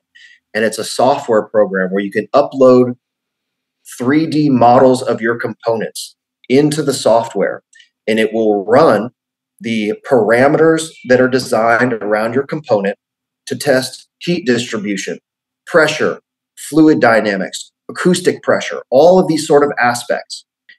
However, so I called the guy because this was when I was working for the IT company. We used to sell this software. As soon as I came up with the idea, I was like, oh shit, COMSOL be a great way to try to test this series. So I'm talking to this Indian engineer. He was like, you want to use our software to do what? He was like, what? What do you? And his mind was totally I like blown. that he kind of came out Egyptian there. Oh yeah, because again, that's like I'm so immersed in that culture. I couldn't do the Indian accent, right? He's totally Egyptian. Indian, maybe. He was like, you want to use our? He's like, what do you want to do? He's like, you want to test the Egyptian pyramids using comms? Like, yeah. He's like, dude, this is crazy. He's like, I love it, but this is nuts. He was like, well, you know, our software really isn't designed to recreate the pyramids, and it's not designed to test the functions of stone, because the stone that was utilized in the construction of these monuments is a physical part of how it works. Mm-hmm. And we'll get to that here in just a second, because all of these structures are built on very specific places in the planet. Yes. Can we take a bathroom break? Absolutely. Okay. All right. Give me a minute. And so now I just want to take you on the ride of how I came up with the rest of this idea. So we basically laid the groundwork for how I came up with this idea, how I ended up writing the book. And now the rest of the presentation takes you on the rest of the journey. So you're asking about the Haber process. And this is where I started to move back in time from focusing on the Red Pyramid to doing a backward investigation to, okay, so we have the Red Pyramid here. This is where I've started my investigation. So where are they getting the initial reactants? So I started looking at the Haber process. And the first step in the process is reacting methane gas with steam from water. So I said, okay, methane gas. That immediately stuck out in my head because I was very familiar with a process called anaerobic digestion and the process of producing methane gas using biological materials, specifically cattle manure, water, and agricultural scrap materials. And it's a very, very simple process that is still being used today in rural agricultural areas. The ancient Indians were using this exact same process. And it's very simple. You have an inlet shaft into a digester. You pour a slurry of water, cattle manure, and agricultural scrap material into your digestion chamber. The cattle manure contain anaerobic bacteria that begin the digestion process that digests the carbon-based agricultural scrap material and convert it into CH4 or methane gas. Very, very simple process. And as soon as I started looking at the diagrams, so again, methane gas, okay, how is methane gas produced? I started looking at methane gas production. And I saw these diagrams, specifically the one here on the right. And I was like, oh, I know exactly what we're looking at here. So here on the right, this is a modern biogas digester. There's a mixing pit, an inlet shaft that goes into a rectangular digestion chamber, and there's an outlet shaft leading out the other side. And as soon as I saw this diagram, I knew that I was looking at the step pyramid of Saqqara, which is the diagram that you see here on the left, which has a very similar original configuration. So there's a number of things to sort of dissect here in regard to the construction process of the step pyramid of Saqqara. It was not originally a pyramid. It was originally a single level mastaba platform that you can see here in yellow that basically encased the top of the digester. And the original components are the northern inlet shaft, the rectangular chamber, and the southern outlet shaft. So it has all of the necessary components to produce this chemical reaction. Now, fast forward ahead into something that's going to be coming up on my YouTube channel very soon. It turns out there's some very interesting geological deposits all across Egypt. We know that there's lots of oil here in the Middle East. And it turns out that there is a modern oil refinery literally right across the street from the Red Pyramid of Dashur. And come to find out, an aqueous ammonia solution is currently used in our modern oil refining process. So these pyramids were built near geological deposits of ancient oil.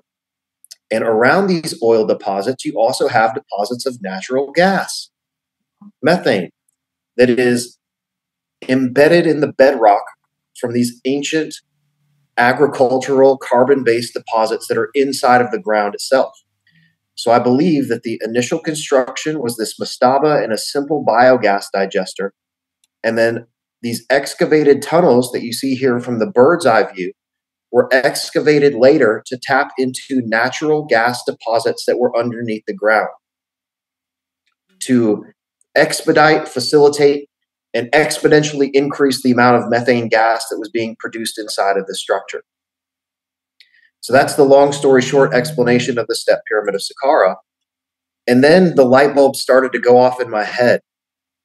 So we see the deification of cattle in the ancient world prolifically across the globe. In every single ancient civilization, they deified cattle. Of course, there's the what I would call not superficial in terms of not having significance, but superficial in terms of being the surface layer, interpretation of the astrological significance of the constellation Taurus.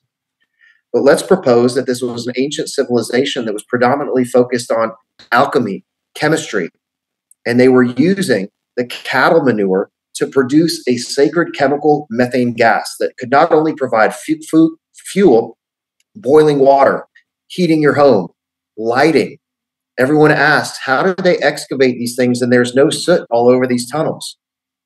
The ancient Chinese were using bamboo pipelines to harvest natural gas deposits, and they had methane lamps that would not produce any soot. Great way to light an underground chamber where you're not suffocating yourself with carbon monoxide and getting soot all over the inside of these chambers.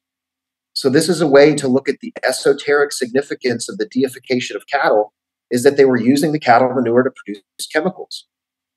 You also have the scarab beetle, which is another prolific symbol in the dynastic Egyptian religion, which is supposed to represent the rising and setting sun, the god Khepri.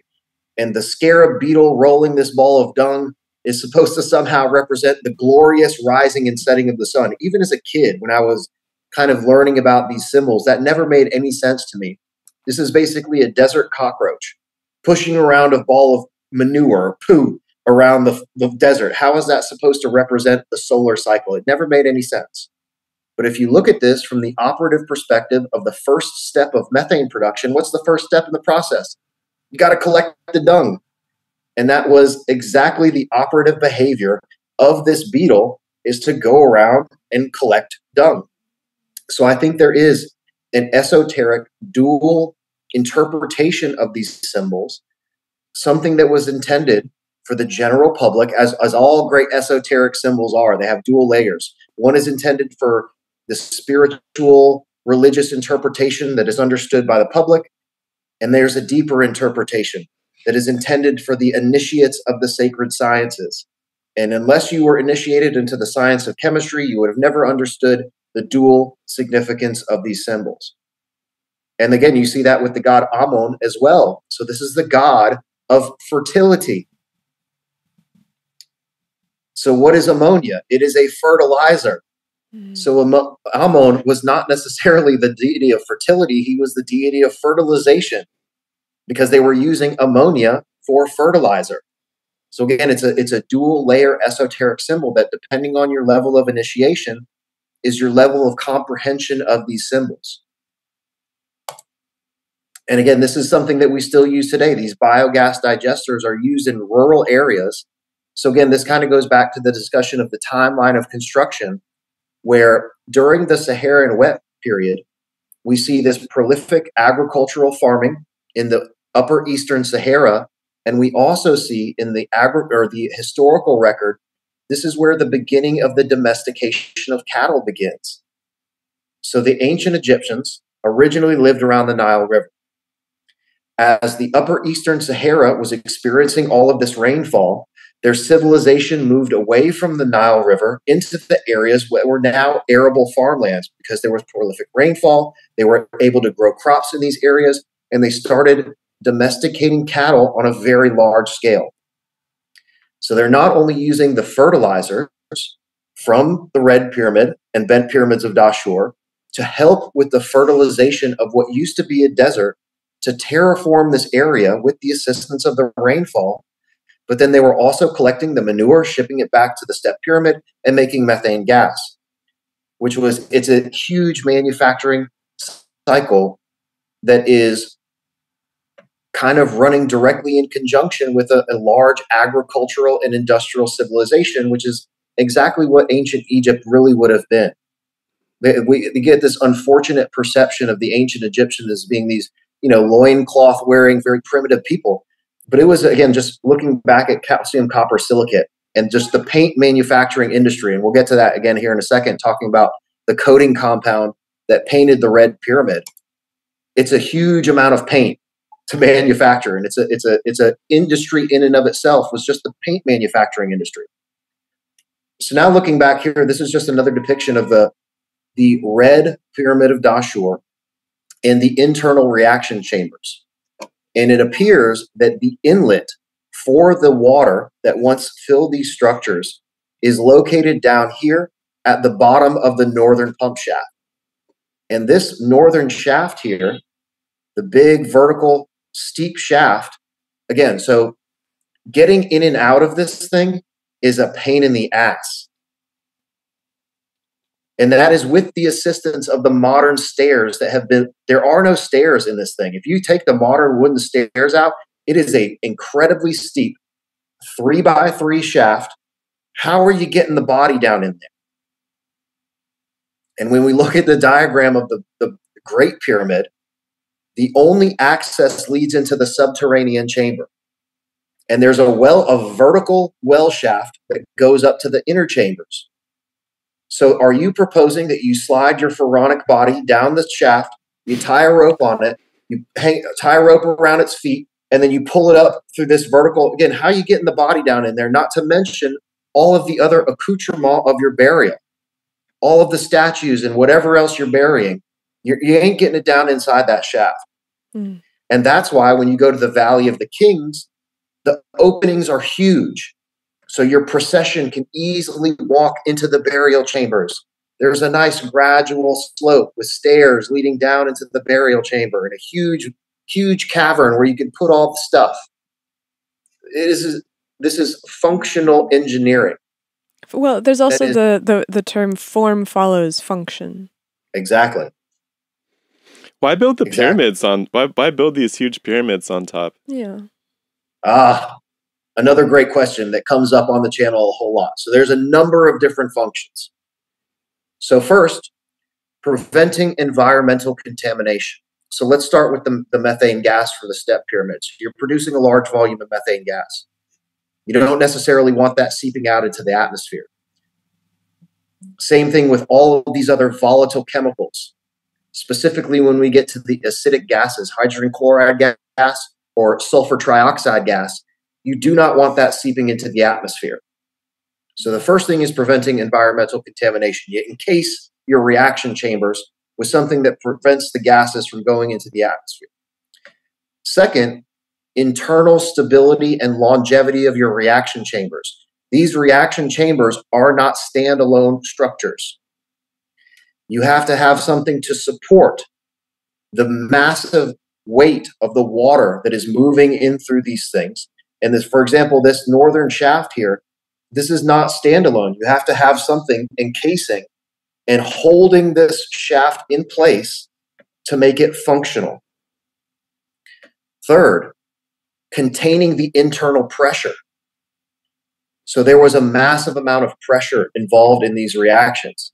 And if you did not have your reaction chambers encased in a large body of stone, it could shake the whole thing to pieces and blow the top off of your pyramid, which we'll see here in just a minute. And there's some evidence this actually has happened at some sites where there has been destruction from the inside of these pyramids. So there's a number of different operative functions, but then also we'll get to the transmission of electromagnetic energy. And there's a reason why they built them in a pyramid shape as well. So later on in the presentation, there's a machine that produces an electromagnetic energy field called the life stream generator. And we took samples of limestone, black basalt, red granite, and calcite crystal and placed them on top of this machine. And they have very interesting properties in proximity to the electromagnetic energy field being produced by this machine. So extrapolate that to the pyramids on the planet. The Earth also has an electromagnetic energy field, a grid surrounding the planet that emanates in what they call ley lines, which are basically the field lines that surround the Earth. And all of the ancient structures on the planet are constructed on convergencies of these field lines, where the transmission of electromagnetic energy is the strongest on the planet, specifically in Giza, but then also in I believe it's called St. Michael's Line that runs through Ireland, which is a ley line of electromagnetic energy. And all these structures are strategically placed on these convergences of the electromagnetic energy field. So we'll get to that here in just a second. But this is talking about the red pyramid fluid dynamics modeling. And this was the most primitive model that we made, was just using some containers. My buddy John put this together, and we're working on a full scale model of the red pyramid that is going to demonstrate the fluid dynamics and pressure capabilities of this structure. And this was just a very simple demonstration. And he put some gauges on the top of this thing, and have videos of this all on my YouTube channel. So my YouTube is The Land of Chem, CHEM. And we have Fluid Dynamics Modeling Series Part 1 and Part 2. So he made this mock-up just to test to see what happens when you fill these things up. And the water flows exactly the way I've proposed it. And he put a pressure gauge on top of these containers. And of course, the pressure goes up in the top of the container, because that is what happens based on physics principles 101. Very, very basic physics. You compress a gas, temperature and pressure go up. So we've been able to model this. And this is part 2 of the fluid. So he's building a model. And this is the inlet shaft at the bottom of the northern pump shaft here on the right. And we're going to have, I can't say how long it's going to take, because these things take time to do them properly. Can you just walk us through the basic, is this just an accumulating system that just accumulates this gas, or are there reactions going on? I still haven't quite got a picture. Because there's the method. So I imagine that the inlet sluice contains a mixture of water, dung, and these agricultural waste products, which is what, like grass clippings and like just biomass? I guess I'm just trying to understand the final output product. Back here. Yeah. So let me go back here a sec. So I always make sure, because people can lose track of the sequence and the different pyramids that we're discussing. So the step pyramid of Saqqara was producing the methane gas. And that was a biological chemical reaction.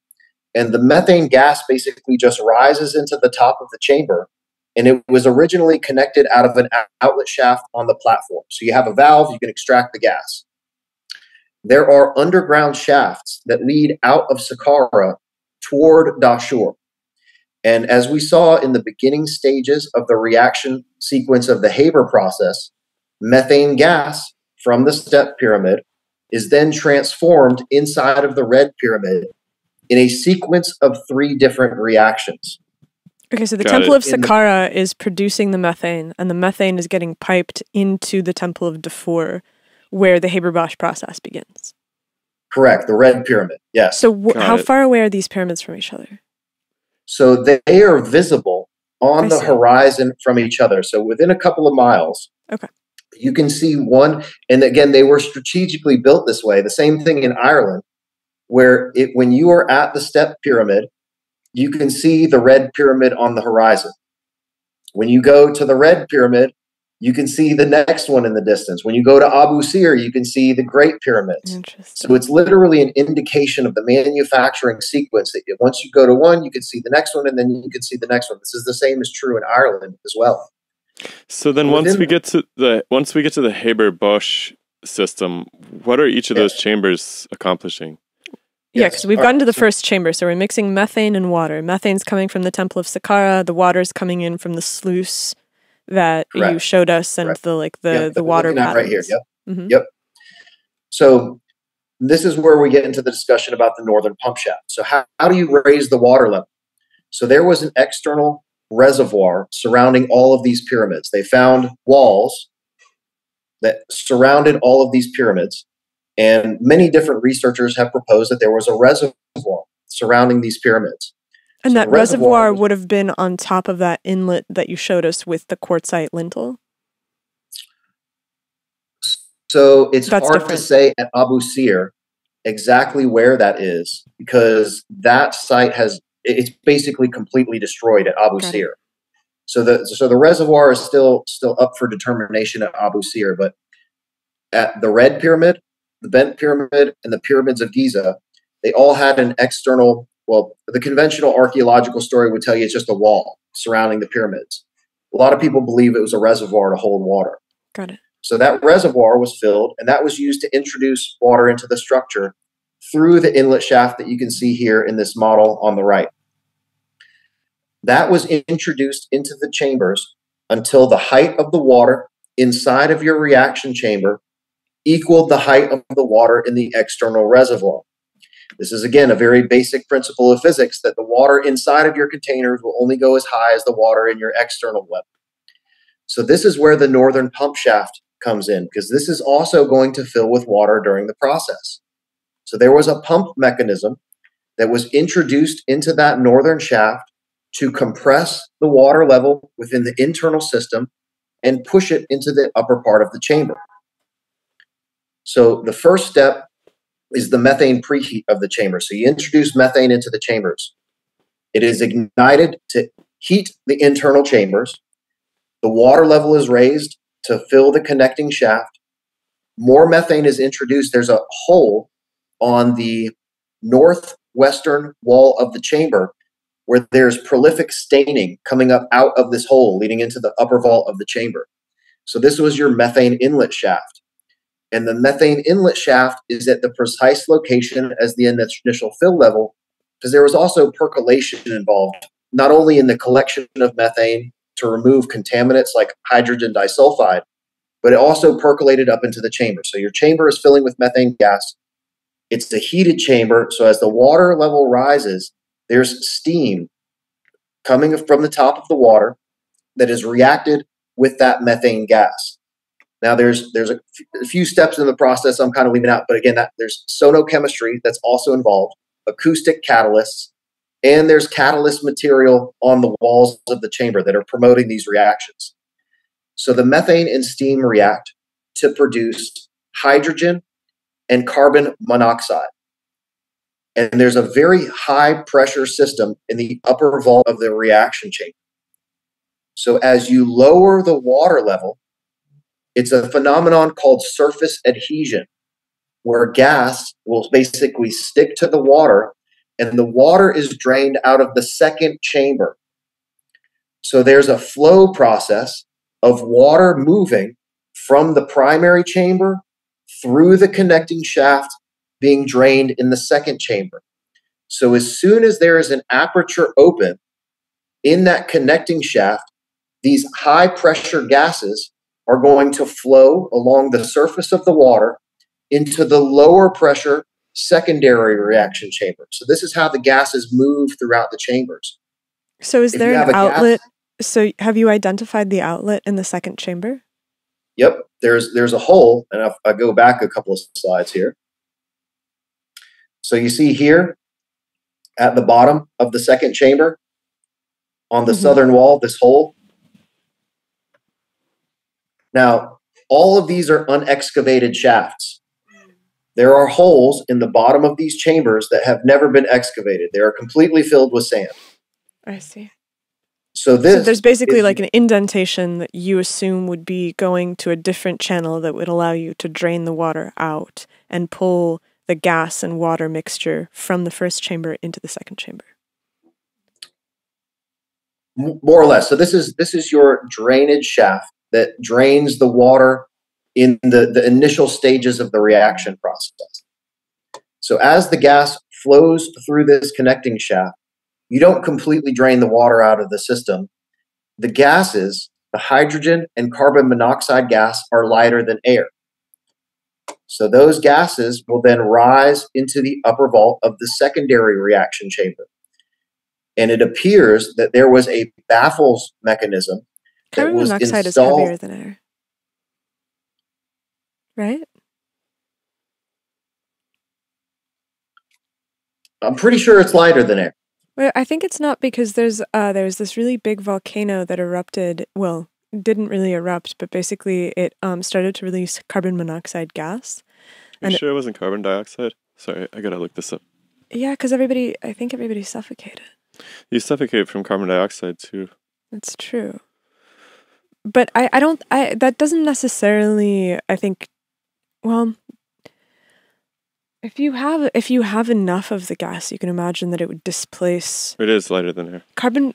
It is. Yeah, you're thinking of carbon dioxide from those volcanoes. I and am thinking, sulfuric, okay. You're right, weird you're right, stuff. you're right. Yeah. That's my So bad. we'll get to that in just a second. Okay, I'm sorry. So your secondary gases, so hydrogen and carbon monoxide, are also mixed with, so there's also air inside of this chamber, which contains a significant amount of nitrogen.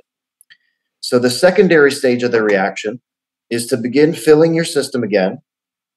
Your pump mechanism moves down the northern pump shaft, which compresses the gases into the upper vault of the secondary reaction chamber. The carbon monoxide reacts with oxygen from the air to produce carbon dioxide, leaving hydrogen and nitrogen in the upper vault of the reaction chamber. There's some other gases that are involved, and this isn't a perfect reaction the same way that we would have today. This is not modern chemical engineering. This is ancient chemical engineering. So you still have your reactant gases, your hydrogen and nitrogen. Carbon dioxide is a water-soluble gas. So this dissolves into the water in the secondary chamber, which eliminates that byproduct from the system. Because again, this is a high-pressure reaction chamber. So the carbon dioxide under high pressure is going to dissolve in the water in the chamber, leaving your hydrogen and nitrogen reactants here in the upper vault of the secondary chamber. You can then drain that carbon dioxide containing, or the water containing the carbon dioxide is drained from the secondary chamber, and that's used in another reaction coming up. This is exactly the way we do it in the modern process, where water is used to dissolve the carbon dioxide byproduct, and it's used in an adjacent manufacturing facility for the production of urea.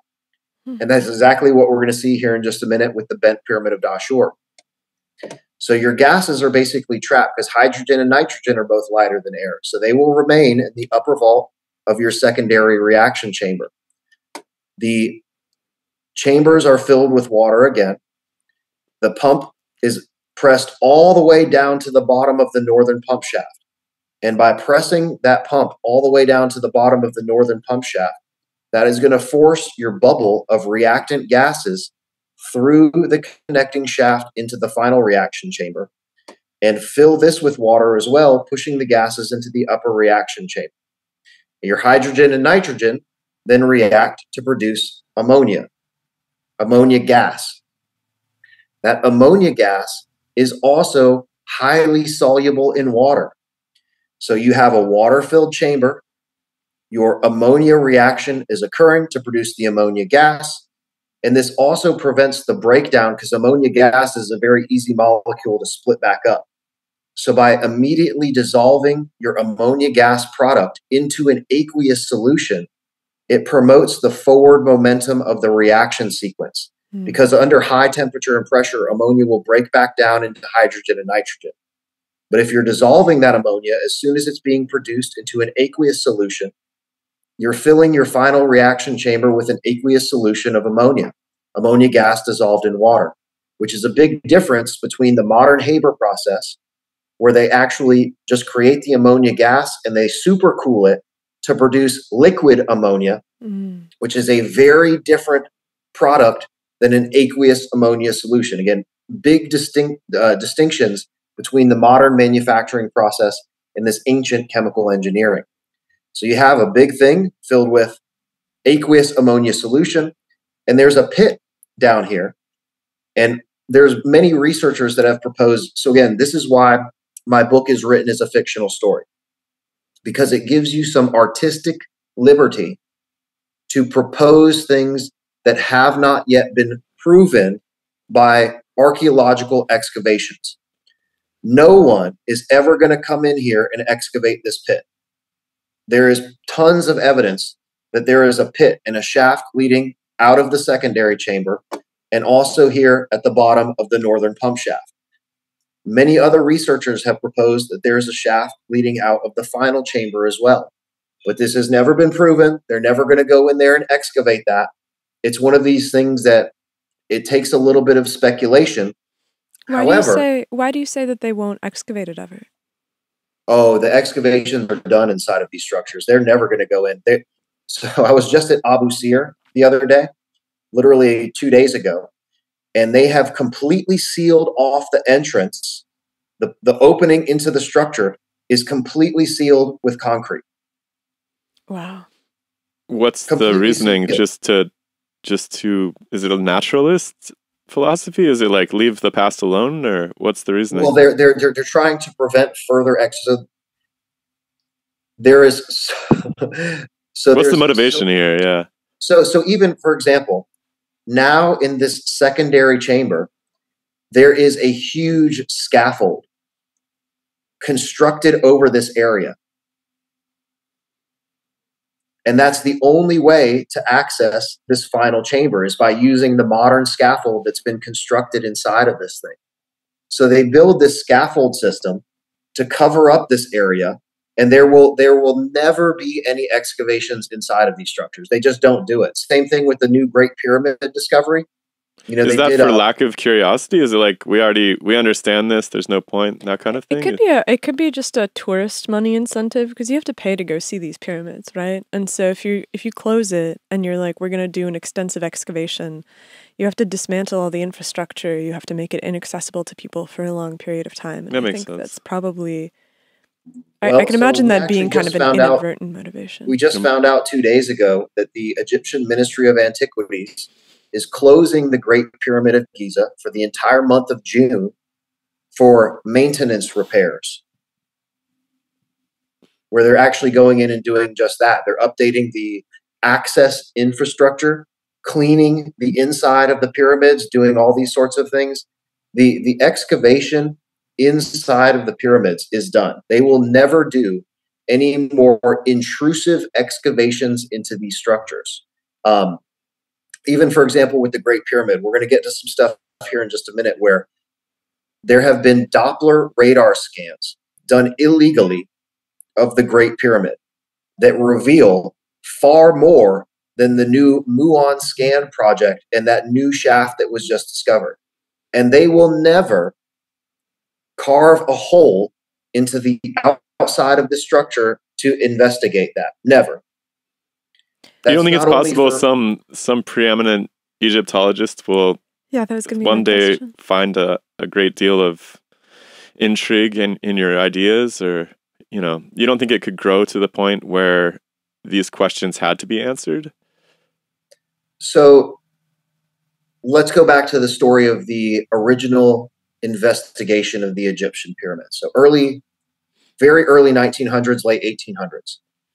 The book is being written by people that were not chemical engineers, that were not scientists. They were historians and treasure hunters. So the book is written. It is set in stone that these things are burials. And that is the predominant narrative of all Egyptology.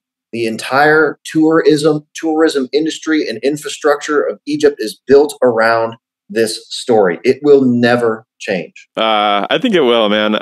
We see this thing in science too, where they used to said, up until at some point the evidence amounts to become gross to look at. It's very difficult for the professionals to look at some pile of evidence, and they used to think the entire universe was inside of our galaxy until less than 100 years ago. And, you see these paradigms playing out, especially at the frontiers of outer space, where the old ideas, even though they're huge and they've been going on for 1,000 years, the evidence, it gets kind of gross to try to squirm out of the evidence at some point. And then all of a sudden there's a flashpoint where people are like, okay, let's look at this and maybe take this seriously. So I wouldn't be so down about it. You also have to understand that the way the Egyptian government works, and without being able to come here and see these monuments and these tourist sites in person, you will never see the absolute disregard for these ancient monuments. There is trash all over the place. Mm. They are completely disregarded. And the Egyptian government has absolutely no interest in trying to preserve or protect these monuments. It's a travesty what's happening at these monuments. You walk around the Giza Plateau, there's stray dogs, there's trash that is never collected. And this is stuff that you don't see it's the reality of being here in Egypt. The Egyptian government does not care whatsoever. What about the Egyptian archaeology community? They don't care either. So they are excavating extant sites that are known to be burials. So there is still investigation going on. And I'm actually in touch with the lead archaeologist in Saqqara. And I was sharing with him the diagrams that we have of the LiDAR scans that show these underground shaft systems that connect the primary reaction chamber and the southern tomb, and also that lead out of the area of Saqqara. And he's very aware of these things, and they know that these things exist in these underground shafts, but that is not the priority of the Ministry of Antiquities, is not to look for these shaft systems. They are there to find burials, and they are excavating areas that are known to contain burials because that's what brings in the tourism money. People want to see the mummies. They want to find the riches. They're not here to investigate ancient alchemy. They're there to find treasure. Same thing the way the excavators and historians were in the past. Now, that being said, even archaeologists like Zahi Hawass, who was the head of the Egyptian Ministry of Antiquities, they love the alternative community because they also bring in a significant amount of tourist dollars. So they will allow people to come up with whatever theories they want to have about. They love the metaphysical community that believes that these are energy structures. They love the meditation community. They come here to do the meditations and yada, yada inside. They love it. Bring it on. The more tourist dollars, the better. But none of that tourist money goes into maintaining these sites. They're in here to build New Cairo. They're here to renovate Giza. They have other priorities on their hands than investigating the true purpose of these structures. And I do believe that there's people in the know that, because again, the evidence, for example, inside of the Red Pyramid is so prolific for a functional structure as opposed to a burial. It's literally a smoking gun for the functional aspect of these structures. It cannot be ignored. But that is also why when you go to Egypt, your tour guide does not go in the structures with you. It is illegal. Well, they don't. It's forbidden, basically, not necessarily legal. But you go on an Egyptian tour, you're to go to any structure. You're not allowed to go into any structure, you said? Not me, but if you get a normal Egyptian tour guide from any tour company, Those tour guides are not allowed to go inside of the structures with you. How do you have permission to go inside the structures? I'm not a tour guide. I mean, I am, but I'm just a tourist. I see. So if you I come mean, as somebody, host tours. as you come as somebody to to the site without a group, you're able to enter the sites. Correct. So so me, for example, I live here, right? So I can go pay my access ticket to Saqqara, go walk up to the Pyramid of Winis and go inside because you pay entry fee to go inside. What I do, I'm a third party where I outsource a local tour company. They provide the transportation, the security, the Egyptologist guide, which you absolutely have to have if you're a tourist group. And I'm just a third party that facilitates bringing the people in. So I am not restricted from going in and out of these pyramids, but the licensed Egyptologist guide that has to come with you is not allowed to go inside the pyramids. Why is that? Because they can't explain anything in there. People ask questions that they don't have answers to. They're just there to tell you the narrative. This is the Pyramid of Djoser. It was built by Imhotep. This is the Pyramid of Winis. These are burials. You get 30 minutes on site, get some pictures from Instagram, and then you go to the next site. That is how conventional Egypt tours work. I see it every single day when I go to the sites. The bus pull up, the people get off, they go take some pictures on the outside of the monuments. They're there for 15 minutes to a half an hour, and then they leave. So there's like a very national bureaucracy aspect to this. Absolutely. So people that haven't been to Egypt, that you'll never be able to understand how it works until you actually see it in person.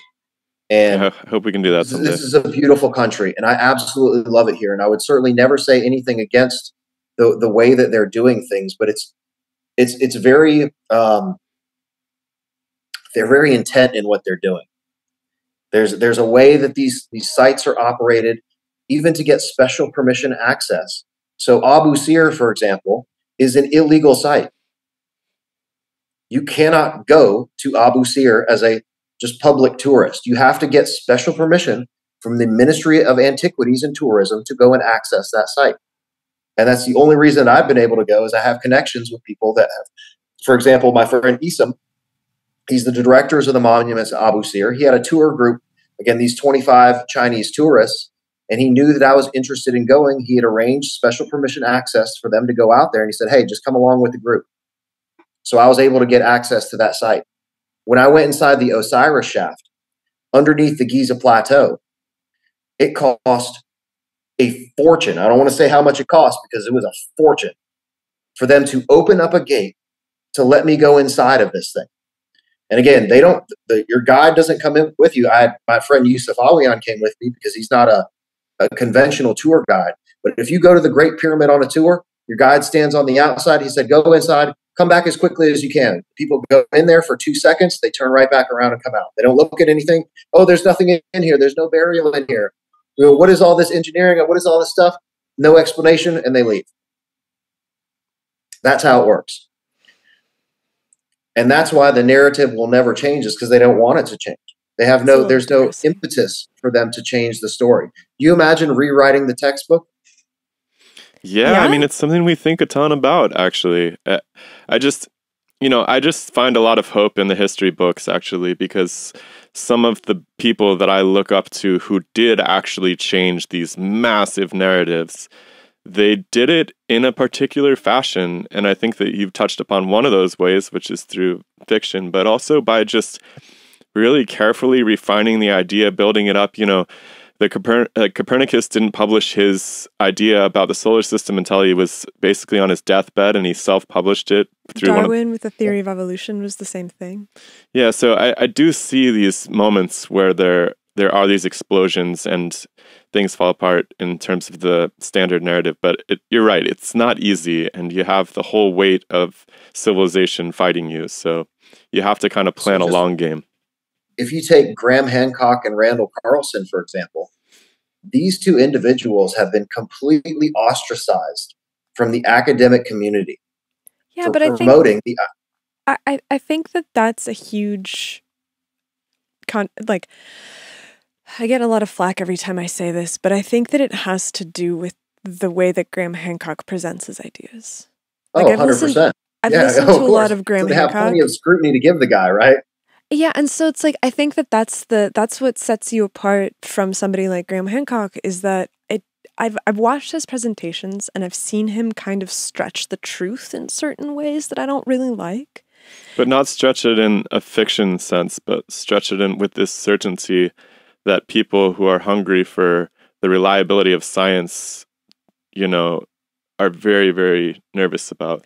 And there's also a tendency, which you've probably seen before, which is that as soon as you set yourself against something, you can garner a lot more support. Because if your narrative is, oh, the academic community doesn't care about this, they're trying to silence me, they're against us, you can build a much stronger community on the back of that than you can if you're just like, no, I have a lot of friends that are academics, but I'm not an academic, and I have a coalition of people that agree, and it's a very different way of presenting things. And so I think that Graham Hancock benefits tremendously from his outsider status in context of his own career and book sales and success. And he's clearly not that ostracized because he has a Netflix special. Like the guy is as popular as you can get without being a hardcore academic, I think. I also want to say that this idea that there's a lot of, they all are holding back my idea and everything. This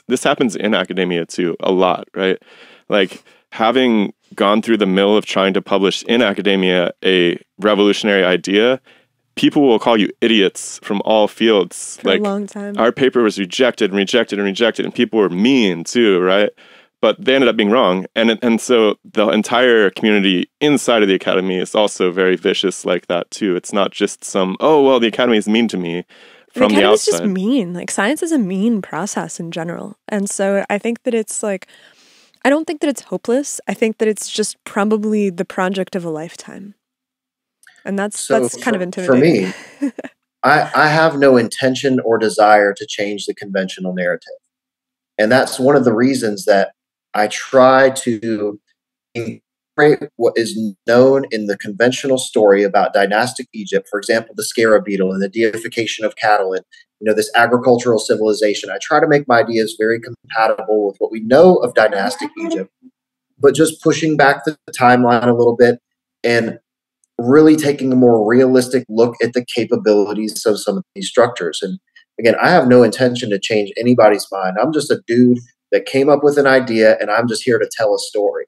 And if one day it catches on and becomes something bigger than that, that would be my life's dream. And that would be, again, if any small piece of this were ever proven to be right, it would be such a tremendous victory. I mean, again, I've never said that all of this is 100% right. For me to even say that all of this is 100% right is a very vain and pompous thing for me to try to do. Because even to understand, and this is why most researchers focus just on the Great Pyramid, they spend their entire lives developing one theory on one structure. And they never look at all the rest of them because it is such a tremendous undertaking to try to understand the bigger picture. Again, why I wrote a fictional story.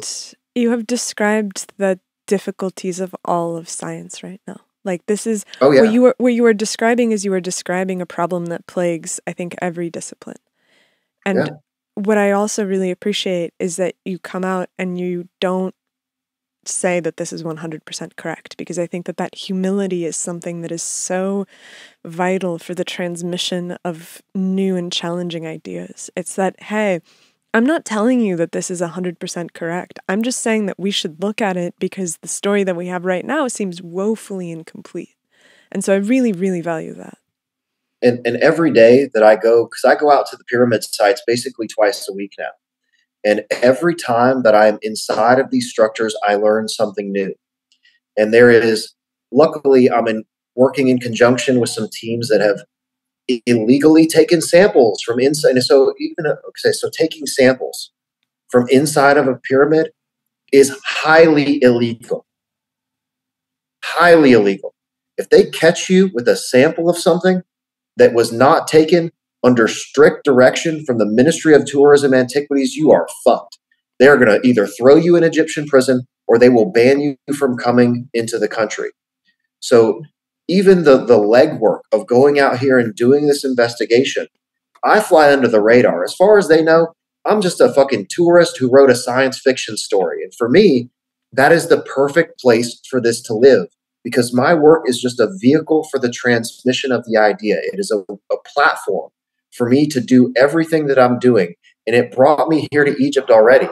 So currently I'm on the right path of, the higher power that put me in this direction in the first place. And they seem to like what I'm doing because, again, it allowed me to come here and fulfill my childhood dream of coming and researching Egypt. So for me to just be a tourist and, I'm not doing anything. We pay for special permission access when we want to get access to special sites. I'm walking around filming on my GoPro, just looking like the next tourist. That is a perfect place for me to live and to do this type of research. Because again, there's a lot of things that are very illegal. So you can't even take a drone. You show up with a drone, it is confiscated. You can't even take a tape measure to the Giza Plateau. You go up there with a measuring tape and even just try to what are you doing? They'll confiscate your tape measure. They'll make you delete all of the pictures on your phone. It's unbelievable the way that, well, it's not, because again, they're very intentional about the type of research that they allow to go on. For example, this Muon scan team, they allowed them to scan an area of the Great Pyramid. They already knew that shaft was there. It's a six meter long corridor that is, they already knew it was there. And B, they will never let a team that is not an Egyptian team, this wasn't Egyptians, this was an international team, they are never going to let non-Egyptians make a huge discovery in Egypt. Never. If anyone makes a big discovery, it will be the Ministry of Antiquities and Tourism. An Egyptian team will make the discovery. And this I think speaks to another part that's really, really vital in this kind of outsider science, which is the building of coalitions, where I think that you have to work within the confines of the structures that exist.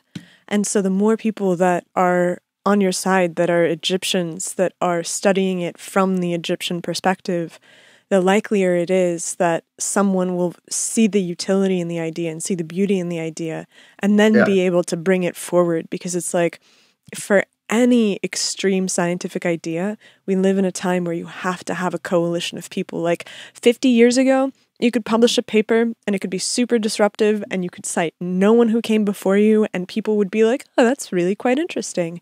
And we're out of that time in history. Like that's the Wild West of publication science. And so now we all have to operate under the constraints, Shiloh and me included, where it's like, yo, you have got to get people that are inside of the academy, that are in these positions, to look at these ideas and be intrigued by them. And that's easy to say, but really, really hard to do, because how do you find those people? Like, the podcast is our way of finding those people.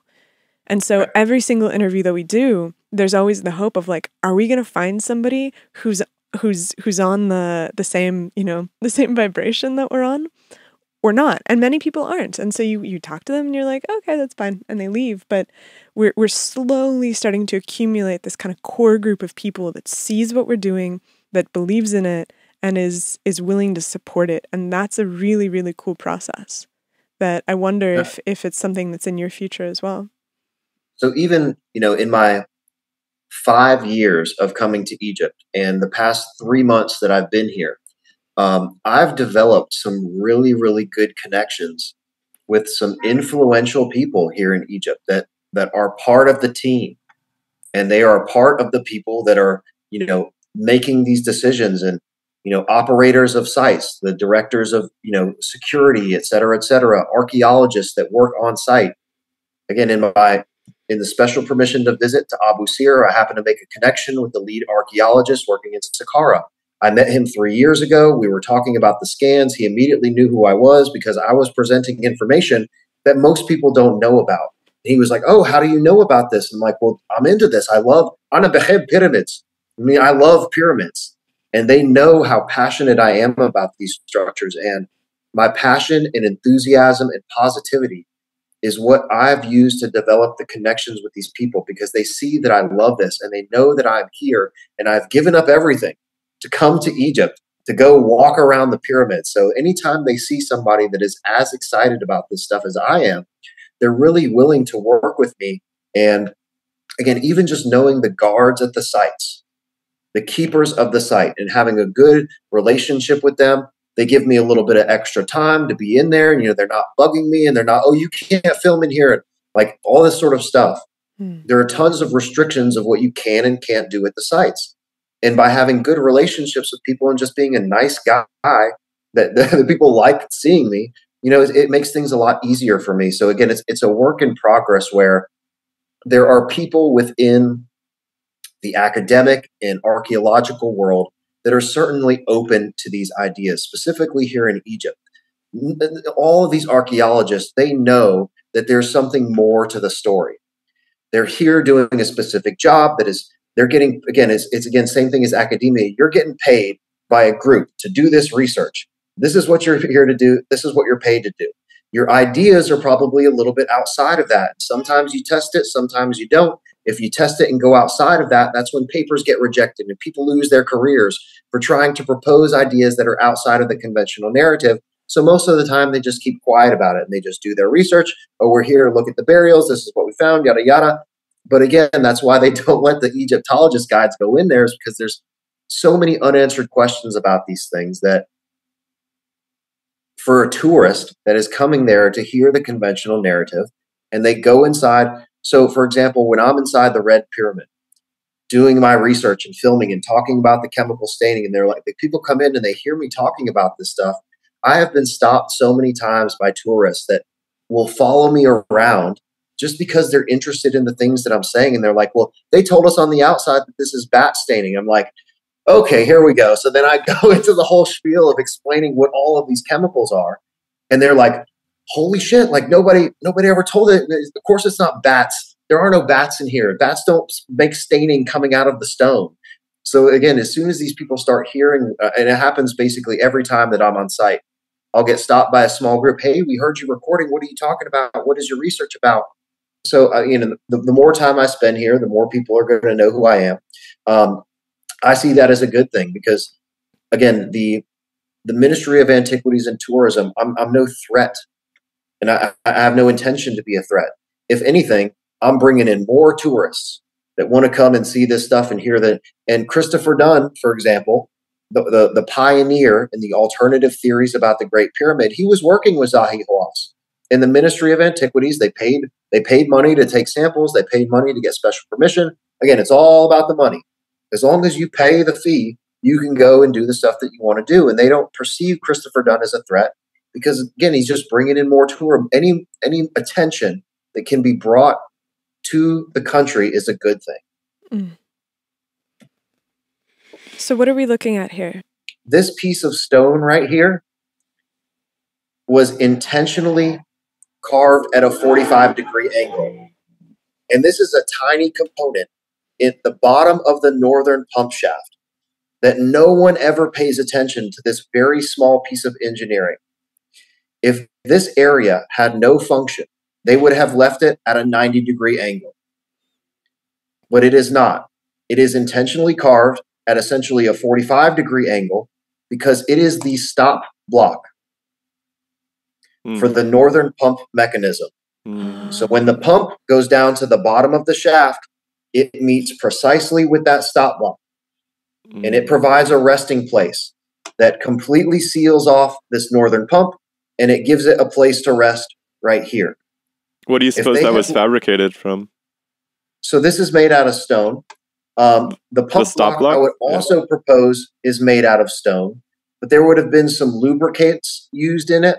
And there's another, I found this later on in my research, there was a German engineering team talking about the ram pump mechanism of the Great Pyramid, where they proposed it was made out of wood. And there was a wooden component with a two-way valve. So then when it moved in, it pushed water in. When it moved out, it sucked water in the opposite direction. So it would have been fastened to some sort of like tackle block system for raising and lowering it, or? Yeah, absolutely. So again, the material is up for speculation because there is no evidence of the physical pump mechanism. There is no piece of stone left. The only evidence that I have is this piece of engineering here. Because why go through the extra effort to carve this block and to engineer it. Again, form implies function. And if they had left this at a 90-degree angle, it would have gotten smashed to pieces every time that pump came to the bottom of the shaft. But it is completely smooth and tailored to the exact angle as a flat mechanism resting at the bottom of the pump. So there are very small details inside of these structures that imply the function of specific components. And no one ever talks about this because it's completely irrelevant if you're not looking at the very, very small details. But as soon as I saw this, I was like, oh, I know exactly what that's for, and I know exactly why they did that, because it's a stop block.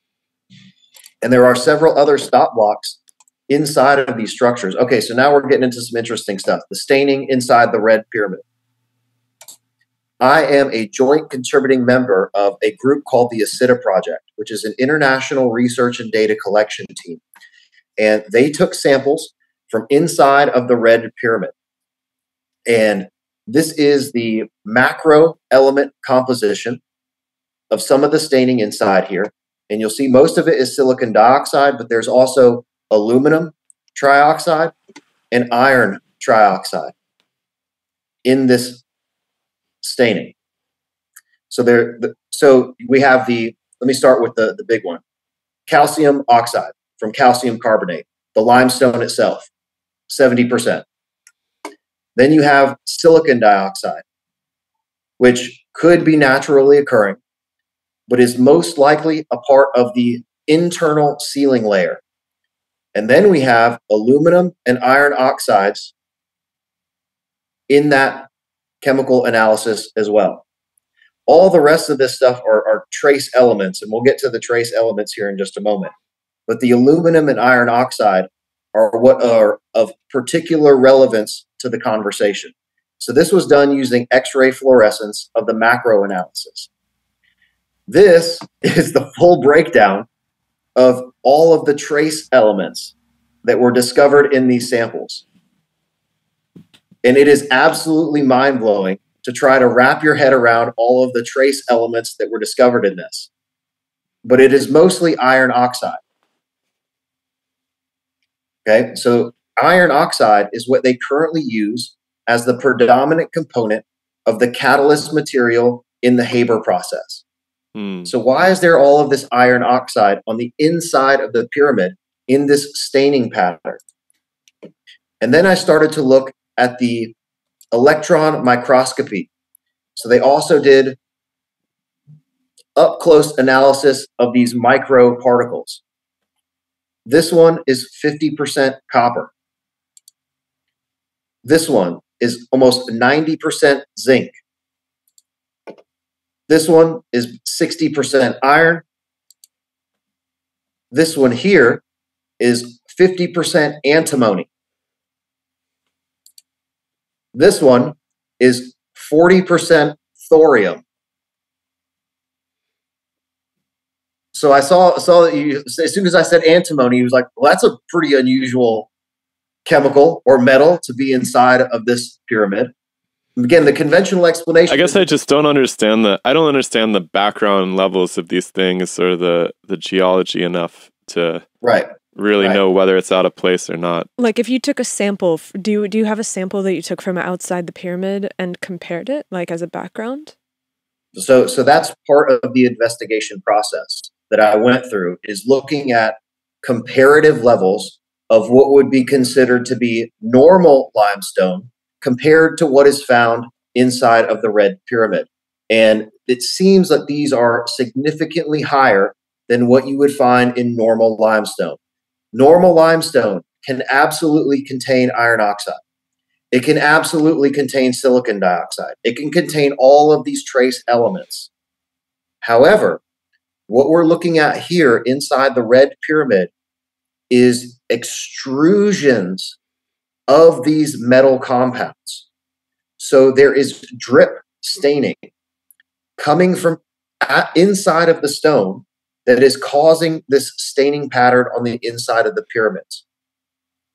So what would cause these extrusions to happen unless there was a high temperature, because these are solid compounds inside of the stone.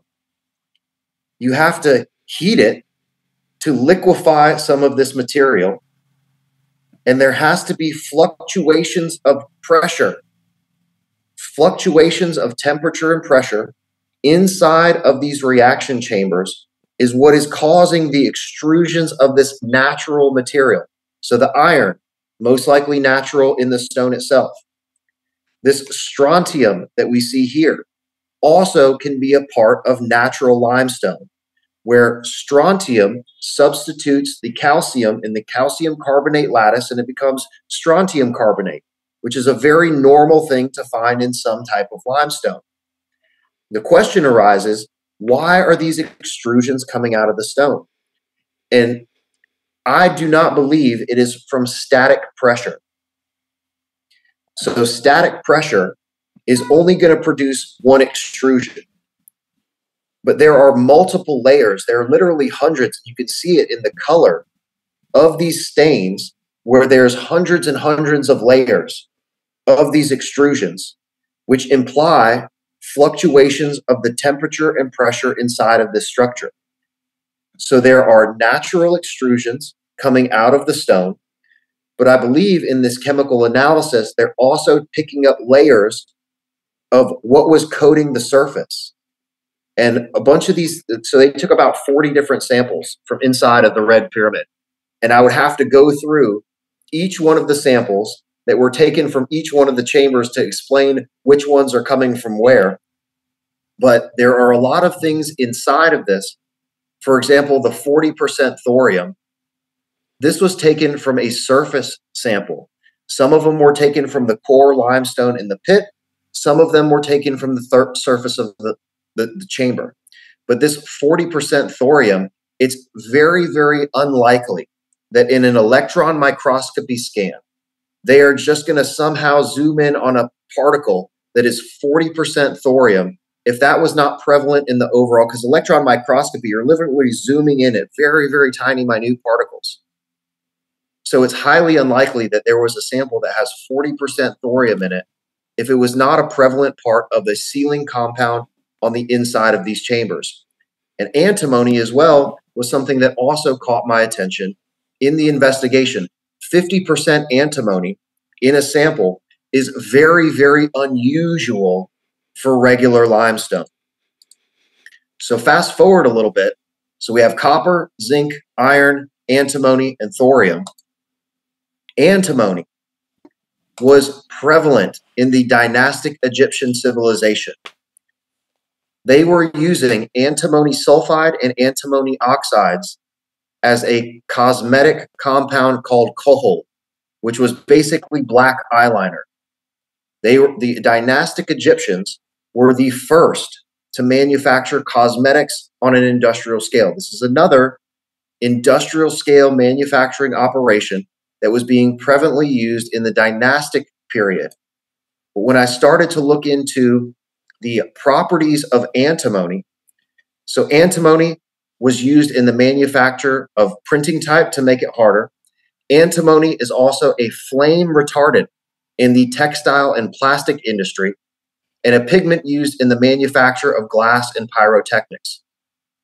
So antimony being on the inside of these chambers, I believe, or I'm proposing in my hypothesis, is that there was an internal sealing layer inside of the Red Pyramid that had multiple functions. First function being a catalytic coating compound that contained the iron oxide and aluminum, but also had silicon dioxide for its water, sealing water, water retention properties, making the internal chambers more watertight, and also had compounds like antimony, which were flame retardants that protected the limestone on the interior of these chambers. So there are a whole bunch of, so in analyzing these chemical analyses, it took me almost a year before I put out my first video on the chemical analysis, because there was so much of this to analyze. So is it part of a natural limestone? What are the normal levels of these metals and materials inside of limestone? Are the percentages that are found on the surface compatible with what we see in the core limestone? So there's a whole series of analysis that went into try to understand what was going on inside of the Red Pyramid. So the ultimate conclusion of all of this is that there was natural iron oxide and strontium inside of this limestone that was being squeezed out in these extrusions due to the fluctuations of temperature and pressure inside of the pyramid. But in the samples, they're also picking up a coating layer that had copper, iron oxide, zinc, antimony, and possibly even thorium. So thorium is the very, very unusual thing because it is a somewhat radioactive material. And this goes into one of my favorite parts of where this rabbit hole has taken me, is where does this thorium come from? So another process of my analysis of this is if we find something inside of a pyramid or inside of a chemical analysis, I wanted to be able to document it as being accessible somewhere in Egypt. So we have thorium inside of a pyramid. How the hell did that thorium get there? I wanted to. Thorium is pretty common in like seawater, though, from what I understand. I don't know the levels. Yeah, it's a very common thing. And I'll get to exactly what you're talking about. So again, I just wanted to be able to document the existence of the rare metal compound containing minerals coming from somewhere in Egypt, to try to not necessarily prove, but show evidence of them having the raw materials to be able to produce these sort of coating compounds. So they know for sure that they were mining antimony sulfides because antimony is found in these cosmetics. Going back full circle, we go back to the play on words for the land of Khem. The word Khem refers to the blackness, which is conventionally referred to as the black alluvial soil around the Nile River, this dark, rich, fertile soil. So this is the land of the blackness. But there is also these placer mineral deposits, the black sand of Egypt. And these are located all along the Mediterranean coast of Egypt.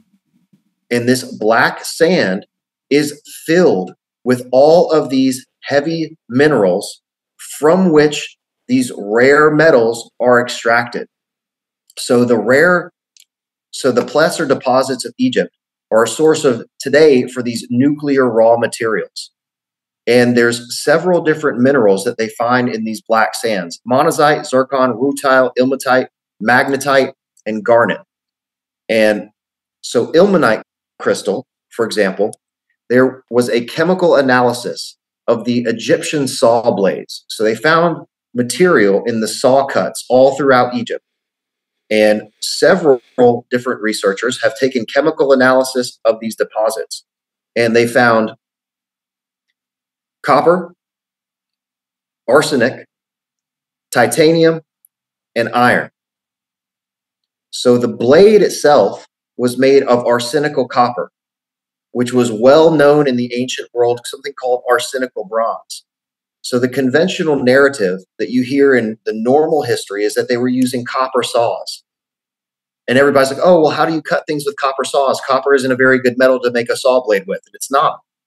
But if you make an alloy of 90% copper and 10% arsenic, it completely changes the properties of the copper, making it much harder and much easier to pour into a mold. So it was an arsenical copper blade, and they were using a slurry compound made from ilmenite crystal.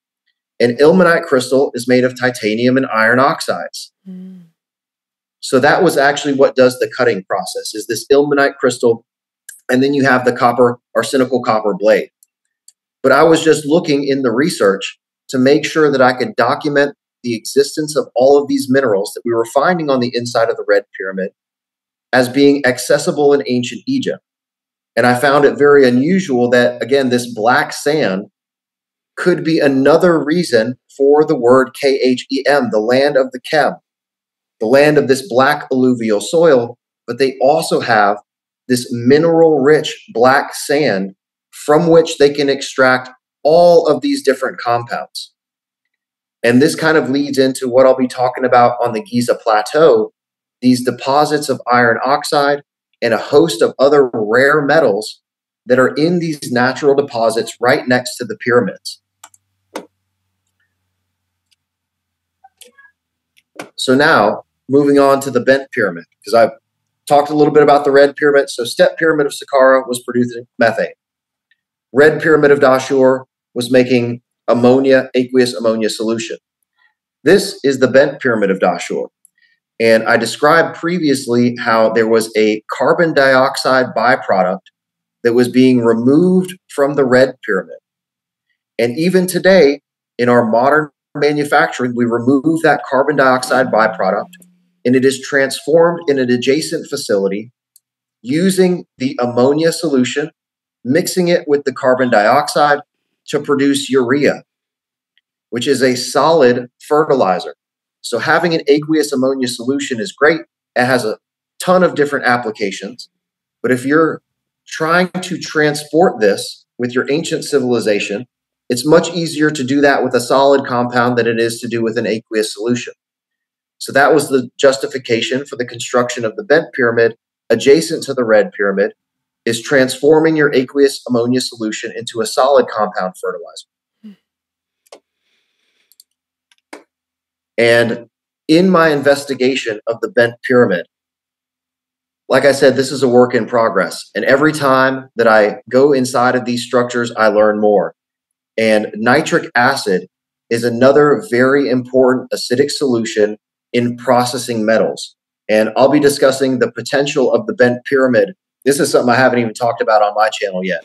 But I'm leaning more toward and this is one of the things. So in my discussion with Ed, I had all of this stuff prepared.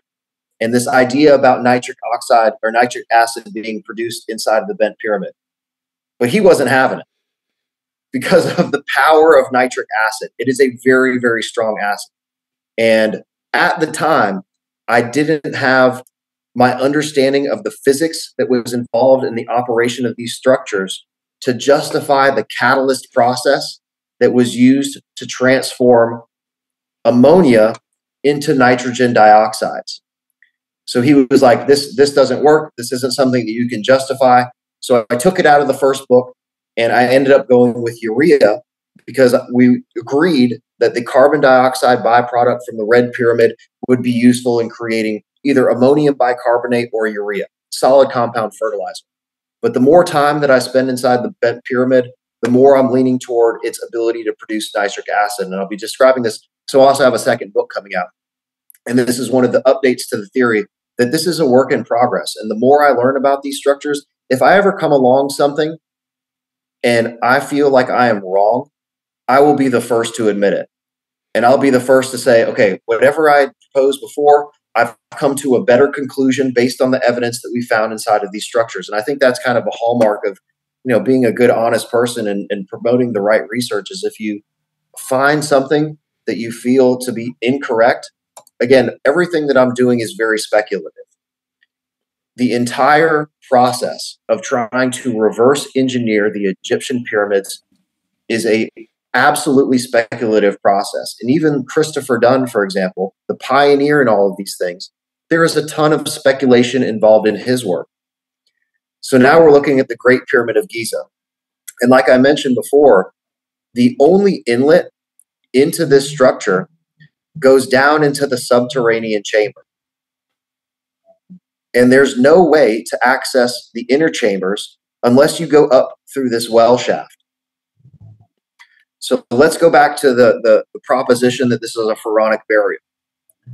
So you take your pharaoh in his golden sarcophagus, you slide it down into the subterranean chamber. You would then have to tie it to a rope or something and pull it up through the well shaft to get it into the upper chambers. Not the most ceremonial process that I could imagine for the burial of a pharaoh. And my hypothesis for the function of the Great Pyramid is that this structure was designed to produce a dilute solution of sulfuric acid. And the quote-unquote king's chamber was a furnace for the production of sulfur dioxides. that were then dissolved into a large volume of water here in the quote unquote Grand Gallery and extracted through the Queen's Chamber. So these extraction chambers are one of the propositions that I've made in my book and in my hypotheses that are somewhat speculative. However, the recent 3D Doppler scan of the Great Pyramid has actually shown the presence of this extraction chamber shaft system. And I'll get to that here in just a second. You guys look like you have some questions. Fire away.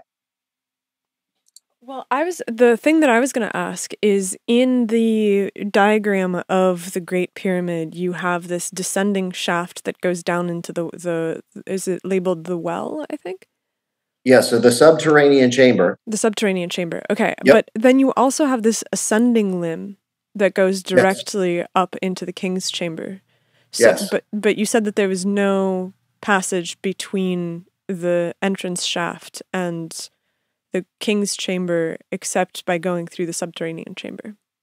Correct. So the ascending passage is plugged with granite blocks. Interesting. So it's hard to see in this diagram, but there's a huge granite plug here at the bottom of the ascending passage.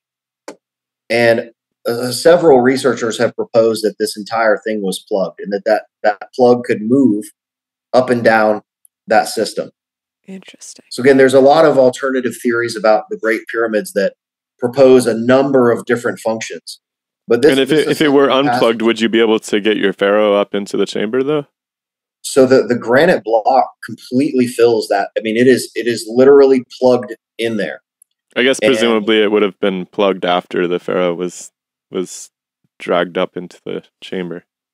Yeah. So again, how do you accomplish all of that? You know, if the plugging and the sealing process.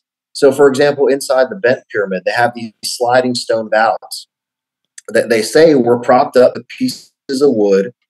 And then you were to knock the stone valve out, knock your piece of wood out of the place, run out of there real quick, and the stone valve slides into place, blocking it forever.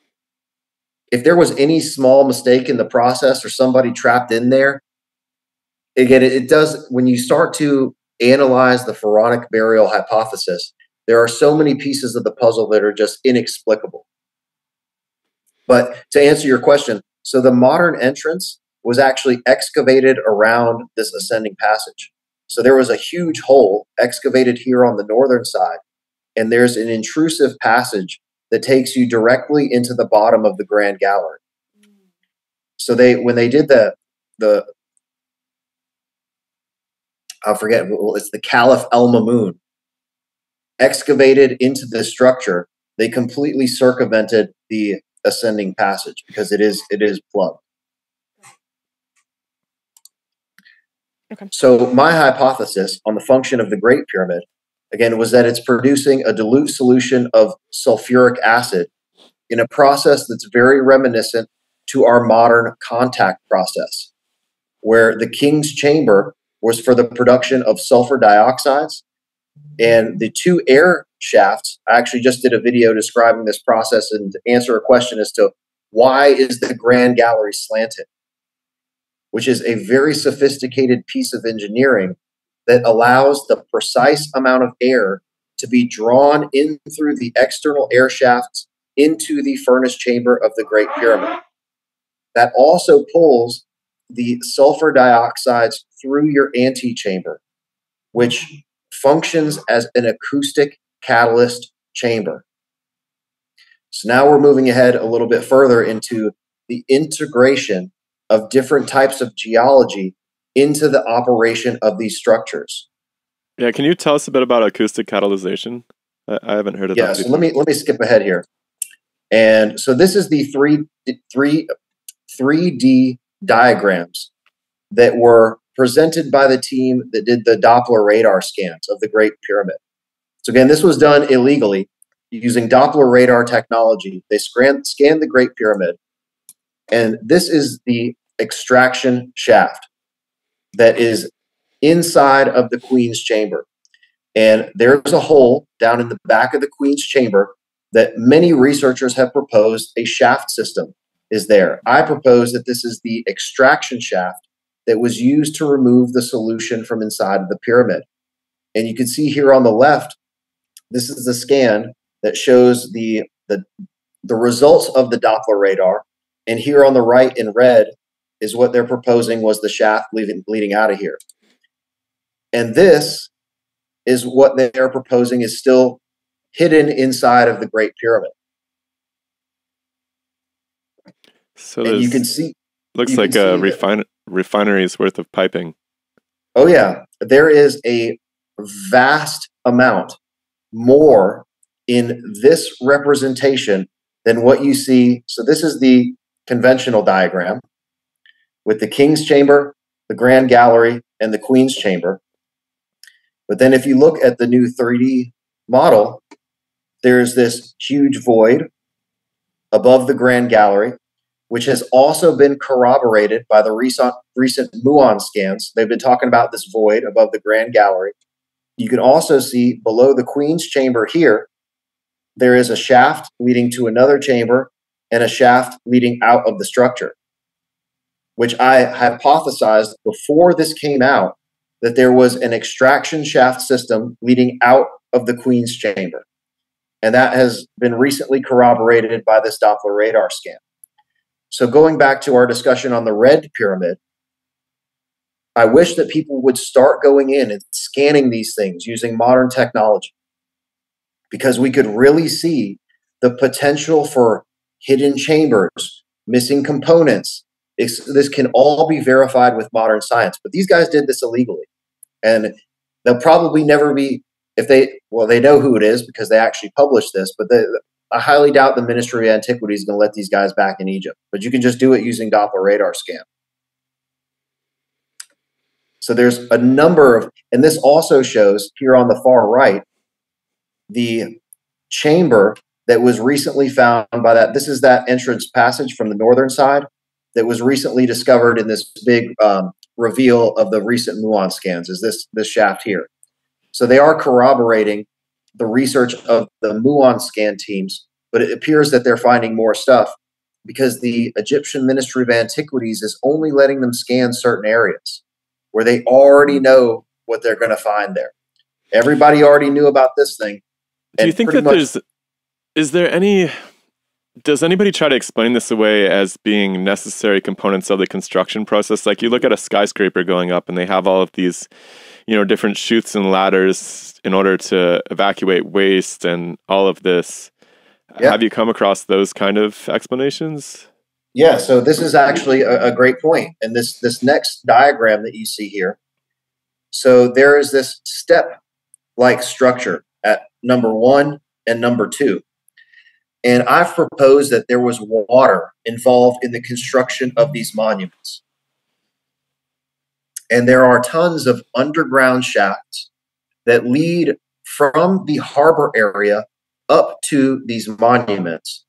And there's a number of, so it's all about the buoyancy. So Lebanese cedar was prized in the ancient world due to its buoyancy properties.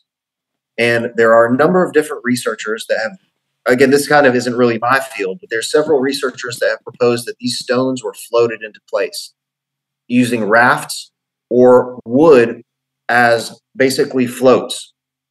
So you can see here in number 4 that there's shafts leading from underground where hypothetically stones could have been floated up these water-filled shaft systems and in a system of water locks. So there is one researcher that proposed a pretty darn good idea that a system of water locks were used to raise the stones up to certain heights inside of the pyramid, which is what you see here in number 1 and number 2, which could have been a water lock system from the construction process that is still extant inside of the body of the pyramid. So the remains from the construction process, I 100% agree with that. There's, of course, going to be remains of how they actually built these things. Again, a lot of people propose the internal ramp theory, but none of these scans have shown any evidence of that internal ramp. This is the first one that's shown these what could be water locks. This is this guy's theory that I forget what the date of the proposition of his theory was, but it came around way before these scans ever existed. Yeah, because it obviously looks it looks like a system of piping and so forth. Just, from a completely untrained eye, it's hard to imagine that it would have been used for navigating. Like, there's no reason to have all these different navigation routes if you're just trying to get in and stick your body in the center or something. I mean, and also the fact if they've never found a body inside this like well-sealed pyramid, then that complicates things. So another very interesting thing about these constructions too. So all of the internal containers, or the quote unquote sarcophagus, are too big to fit in through any of the openings. So they are a part of the construction process where, as the chamber itself was going up, the container was already inside of this thing. And the lid, again, your people aren't going to be, once the pyramid is built and sealed, there's not the ability for people to really go in and out of these things. It's basically a sealed structure. So the lid that was on top of your sarcophagus would have already been in place, locked into place to close that container. And there's no way, again, to get your pharaonic burial back inside of these things. So now moving on to the central pyramid, which I proposed was designed to produce a dilute solution of hydrochloric acid in a very simple reaction where the dilute solution of sulfuric acid from the Great Pyramid was introduced into the primary chamber and collected in an extraction chamber.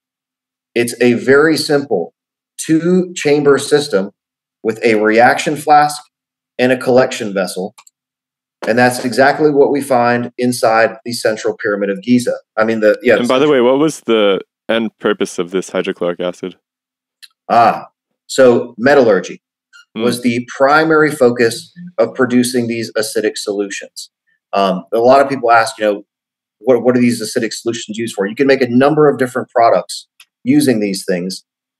Hydrochloric acid, you can also use it to produce ferric chloride, which is something that's used in the purification of water, which goes back to the very, very beginning of, well, again, something I haven't really even gotten to on my channel yet. But so river water, the Nile River, is what provided the water that facilitated all of these chemical reactions.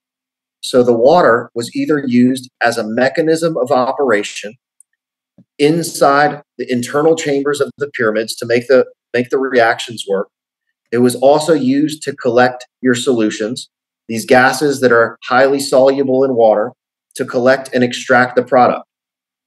You can't use river water to do chemical reactions, unpurified river water, because it's going to have sticks and debris and all this other crap in there that you don't want inside of your reaction chambers. So you have to purify the water first.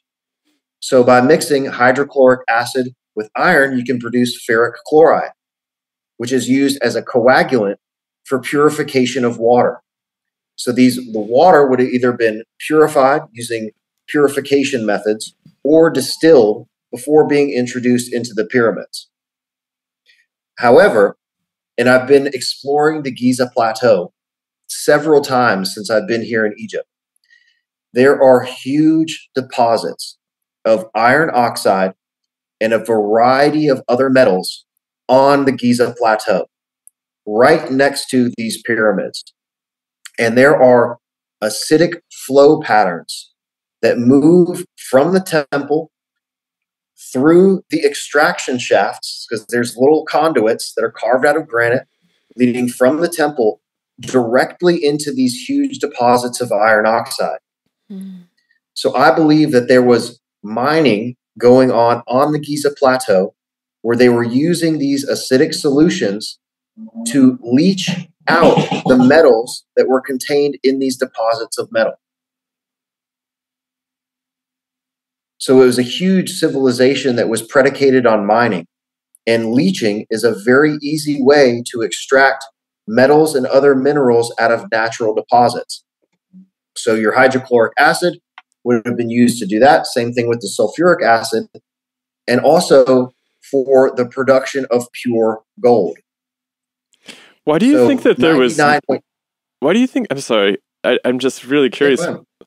Why do you think that there was no textbooks left behind of these processes, or no, reverence for this acid? It must have been viewed as an extraordinarily powerful substance with, at least in the public facing, some divine properties and so forth, right? Do you find any words that would approximate that in the hieroglyphics or in the language? So I am no expert in terms of interpreting hieroglyphs, and that's one of those things that none of these structures have any sort of hieroglyphs inside of them. Hmm. And it appears that most of the hieroglyphs that have been added to the major pyramids have come around at a later date. And there are no inscriptions inside of these things. It appears that the pyramids predated the use of hieroglyphs, because even in the temples, most of the hieroglyphs in the temples are not necessarily compatible with the monumental constructions themselves. So you figure it was like a oral tradition? It's certainly possible. But again, there's things like, the burning of the library in Alexandria, where all of these records from the ancient world were accumulated in this huge library that have been completely burned. And it also goes into the idea that I've proposed in before, where could have been a misinterpretation, not necessarily a misinterpretation, but a lack of thorough understanding about even the deity Ammon, representing ammonia fertilizer. That would make sense. Had this pantheon of deities that could have been representations of ancient chemicals that has now been. I mean, that makes a lot of sense to me that you would deify something as powerful and central to your civilization, right? It's like what, like, I think that we in the West have largely misunderstood what the ancient people meant by gods, and and I think that leads to no end of confusion for making sense of the records that we do, like the rare records that we actually do have access to. What's really interesting. 100%. Go ahead. What's really interesting is that I've been looking at the canonical interpretation of the availability of iron in ancient Egypt, and they've found some iron artifacts, but they must have been from a meteorite.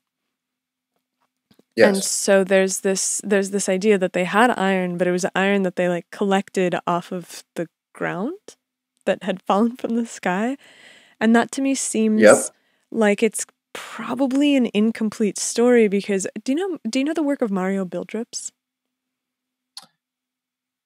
Mario Bildreps? Yeah. A big YouTube channel. Yeah. Yes, I've heard of that. So he, when he came on the show, he made this really interesting point where he's like, look, these metals wouldn't survive out in the open for the amount of time that we're like, if we're looking 8,000 years ago, 5,000 years ago, most of the metal would have degraded in the time that it takes for us to find it. And so the evidence of metallurgy is something that is continuously being erased from the rock record. And so it's a claim that doesn't have material evidence associated with it in the form of physical metal objects, but the evidence in the rocks and the accumulation of these minerals nearby to these locations does certainly seem to suggest that there's an active process of concentrating it from the landscape. Yeah, we even had a NASA scientist come on the show who was saying essentially, if our civilization were to just disappear tomorrow, that basically what you would have is huge piles of minerals where our cities used to live, where we used to live in the cities. There's very few ways of discerning structures after a certain amount of time. And honestly, anybody who's just gone out in the country and seen a car that's been sitting out in a field for 50 years, it's basically disintegrating already. So, And to give you something that you may never have heard of in regard to the Egyptian pyramids. So inside of the central pyramid that we're looking at here, this diagram, there's an intrusive passage right here that leads into the core bedrock of the structure. So all of the pyramids were built on a mound of bedrock. That mound of bedrock is filled with iron oxide. And I have video of this on a recent video that just came out on my channel where I look up into this hole and I shine my headlamp into this hole, and you can see the prolific deposits of iron oxide inside the core of this pyramid. So to imply that the architects and builders of these monuments were not aware of these metal deposits is absolutely crazy, because they intentionally chose places that were strategically filled with these deposits of metal. And the Giza Plateau is filled with these convergences of veins of iron oxide that also have gold and silver and a variety of other very valuable metals that are converging into the core bedrock upon which these monuments were built. Yusuf, I want to know about ahead. how deep are these deposits? Like, are they on the surface? Yeah, so you can see them on the surface walking around the entire Giza Plateau. But there's also very large pits that descend, anywhere from 10 to 30 feet down into the ground. And I have video of this on my channel as well, where you can see these acidic erosion patterns indicating, again, fluid movements pouring down into these pits that are just filled with this massive deposits of iron. And they're all over the Giza Plateau. You can see them on the surface. They are particularly concentrated near the southern side of the eastern temple of the Central Pyramid. That entire area is a massive deposit of iron oxide that, again, converges into the core of the pyramid, but also branches off into these pits that are located directly next to a structure that I'm hypothesizing was producing acids for heap leaching and mining. So it certainly makes sense that this was a large industrial scale manufacturing complex that was producing the products that were required to extract the metals from these natural deposits. And of course, they had access to iron. There's so much evidence that they had access to iron, or at least knew about it, and were using it for other compounds. Again, the staining inside of the Red Pyramid of Dashur being permeated with all of this iron oxide. Yes, there is natural iron oxide in the bedrock and in the limestone blocks themselves, but they certainly would have also had the capability of producing sealing compounds and other products that were infused with iron. And we've actually discovered the coating compound on the outside of the Red Pyramid also contains iron oxide, but it had to be created into this coating compound. It's not naturally occurring. Well, I'll get to that chemical analysis here in just a sec. So moving from ancient Egypt into Ireland, there is prolific evidence of the connection between the ancient Irish and the ancient Egyptians. And I knew that there was something special about these passage chamber structures in Ireland. So there is a reaction called basically the oxidation of marcasite or iron disulfide to produce a compound called green vitriol, which is ferrous sulfate, a very, very useful chemical. Also, I can go back. There's so much stuff that I haven't even covered. So one of the byproducts of the manufacturing of the hydrochloric acid inside of the Central Pyramid is sodium bisulfate. Sodium bisulfate, specifically sodium metabisulfate, is very useful in precipitating gold that was dissolved in a solution of aqua regia. So once you dissolve your gold into hydrochloric and nitric acid, you have to get that dissolved gold back out somewhere. It's called dropping the gold or precipitating gold out of a solution. So SMB, sodium metabisulfate, is used to precipitate gold that's dissolved into a solution of aqua regia. Just happens to be the byproduct of what was being produced inside of the Central Pyramid. Same thing with ferrous sulfate is also used in the gold production world to drop gold out of a solution. So I started investigating Newgrange, the ancient passage chamber structure in Ireland. So I just want to introduce you to this reaction sequence very quickly, and you'll see why that will be relevant in just a second. So your initial reactant is iron disulfide.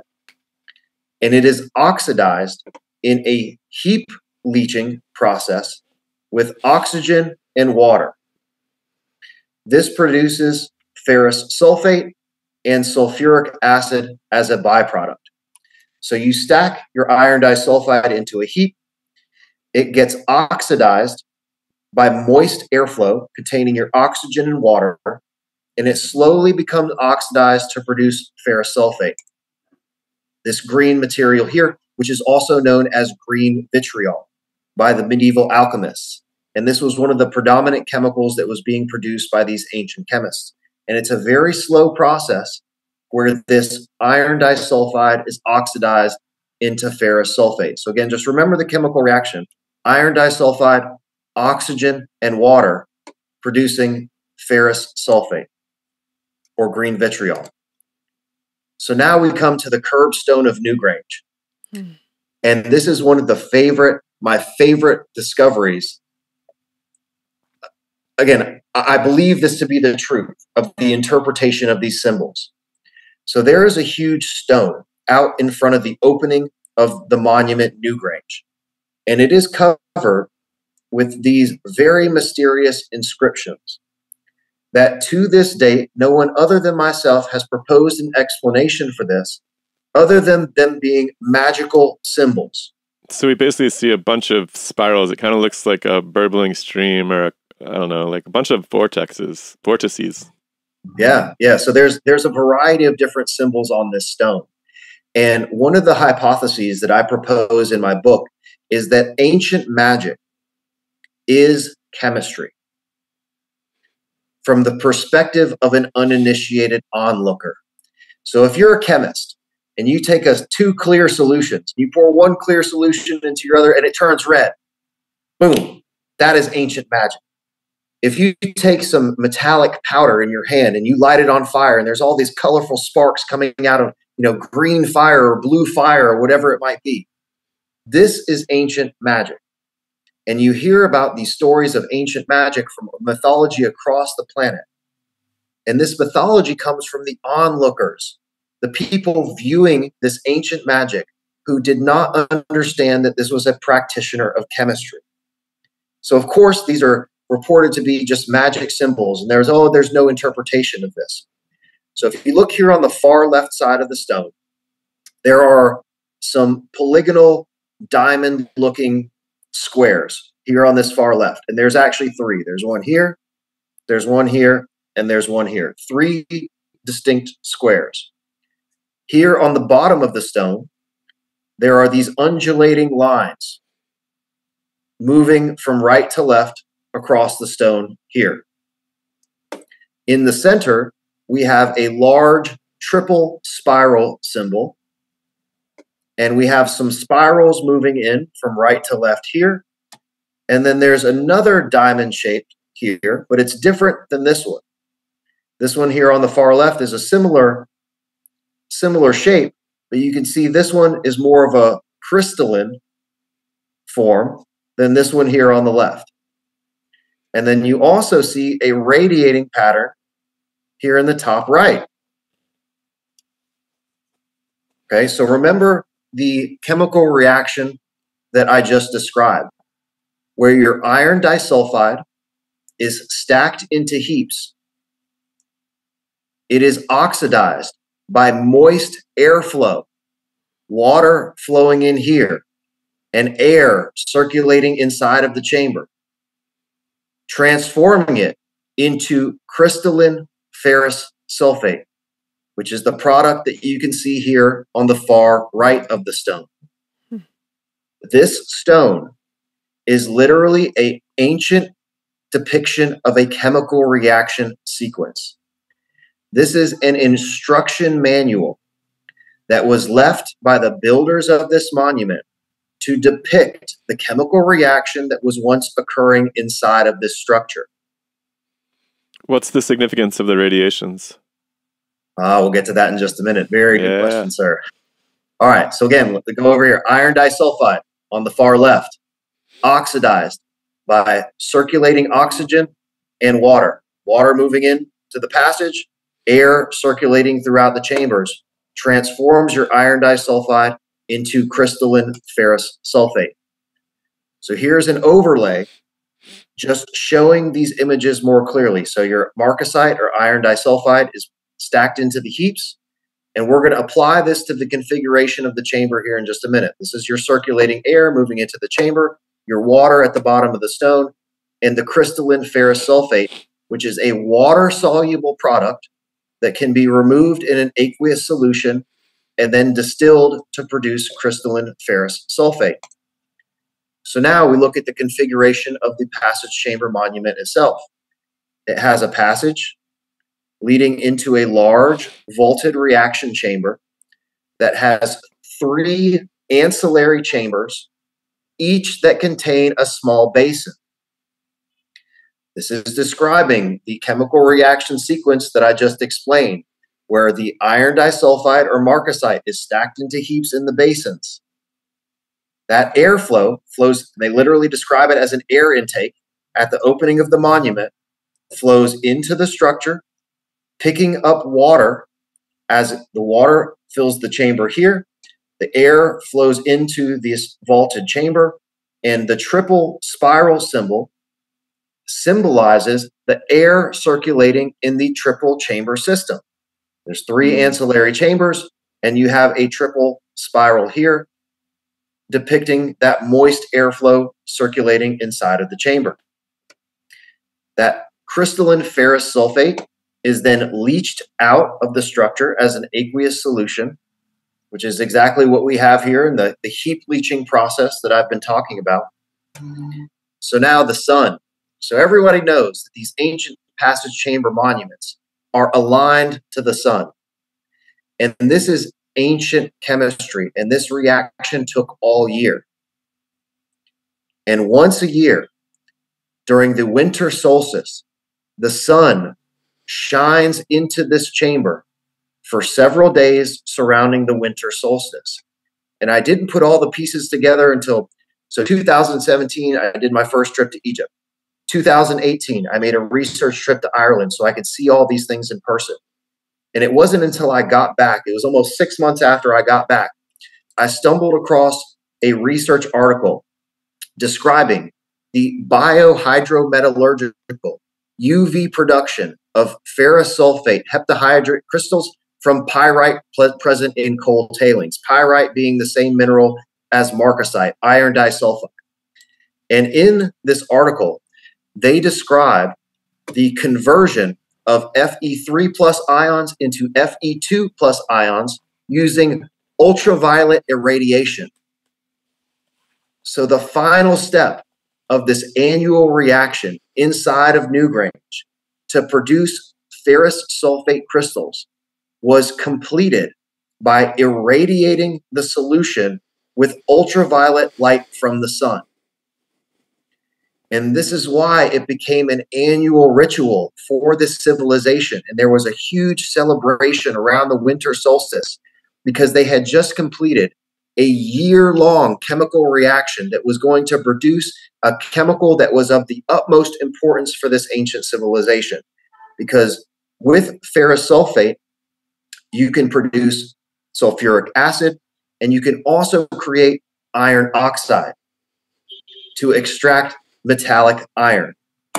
So then it dawned on me, all the pieces came together, and I knew that I was looking at an ancient chemical reaction system that predated the construction of the Egyptian pyramids, because I believe that these ancient passage chamber structures were constructed before the Egyptian pyramids. And there is an instruction manual sitting out front inside of the structure that literally depicts the entire chemical reaction sequence that I just described. The oxidation of your reactants that are stacked in these 3 heaps, the water flowing into the chamber, the moist airflow circulating out, and then you're collecting your crystalline product here that's being irradiated by the sun, depicted on the top right of the stone. So this is just a depiction of crystalline ferrous sulfate here, which is a green crystal. And up at the top left is phosphorus, because there's great mythology about a civilization called the Tuatha, this ancient mythological race of gods that once inhabited Ireland. And they are reported to have ancient magic, which we just discussed was actually chemistry. And there's a weapon called the Spear of Lu that was said to had to be kept submerged in oil to keep it from spontaneously igniting. And that is exactly what you have to do with a phosphorus compound, because if it is not contained in a jar of oil, as soon as you take phosphorus out and it starts to get oxidized by the air, it immediately spontaneously combusts. And imagine how terrifying of a weapon this must have been for this ancient civilization getting attacked by these weapons. It would have been absolutely terrifying. So, of course, there's this mythology of these ancient magical weapons that were really chemical-based warfare. And there's they still use phosphorus. I mean, phosphorus is one of the most awful weapons in terms of munitions, right? Because it just burns at such extraordinary temperatures, and it's hard to extinguish with traditional means, from what I understand. Absolutely. So again, you hear this mythology in the ancient world that was written by the civilizations that were unfortunately having to go to battle against this ancient godlike civilization, but really they just understood chemistry. And they were using chemistry for the benefit of the civilization. And there's all of this mythology. Well, this is so the green lion. Okay, so this is how to interpret alchemical symbolism. So this is an alchemical depiction of a process of using ferrous sulfate, the green lion, to precipitate pure gold that has been dissolved in a solution of aqua regia. So you see down here at the bottom right, the sun's rays are not as prevalent, and it is being submerged in a solution here. Then your ferrous sulfate or green lion is pulling the sun, the pure gold, with these irradiating rays, much more pure rays, out of this solution. So again, this is an alchemical depiction of a chemical reaction sequence that's describing the precipitation of pure gold out of a solution of aqua regia, hydrochloric and nitric acid. That's really fascinating. I've seen that green lion in some of Newton's writing, actually, with eating the sun and so forth. What's the significance of the red dots, the red stars? Sorry. So that's open to interpretation. So there are 1, 2, 3, 4, 5, 6, 7 stars, indicative of most likely the 7 planets. And all of these ancient civilizations corresponded astrological significance to alchemical reactions. And that is something I don't really get into on my channel or in the book, which is why there are astronomical alignments for all of these ancient structures. For this civilization, they harnessed literally the power of the universe in the chemical reaction sequence. And this was later practiced by the medieval alchemists. So I don't believe this tradition was ever fully lost. It just went a lot smaller scale. So let's propose. The ancient Egyptian pyramids were producing chemicals. There was a cataclysm around 5300 BC, either a flood or earthquake. Pyramids go out of operation. The Sahara also begins its desiccation period, where everything is drying back out. The rainfall has stopped. The Saharan wet period is over. There was a huge cataclysm. So now the civilization that once inhabited the Upper Eastern Sahara moves back around the Nile River. The beginning of dynastic Egypt, circa 3500 BC. The cataclysm has subsided. The Great Flood is over. The civilization moves back to the Nile River, where we have the Narmer Palette in the beginning of dynastic Egypt, circa 3500 BC. The knowledge of chemistry still existed, and they were still using this ancient science, but just on a much smaller scale, and only by the initiated few that still protected this lineage of ancient chemistry. And this is just a depiction of this ancient godlike civilization, the Tuatha. Okay, so this brings us to the coating compound that was discovered on the exterior casing stones of the Red Pyramid. So do you see this material, this red layer of material here? Yeah. So this is a casing stone that was on the outside of the red pyramid. And I didn't even know about this until about a year ago. And this was sent to me by colleagues at the Acida Project that took samples of this material. And it was a coating compound that once covered the entire exterior of the red pyramid.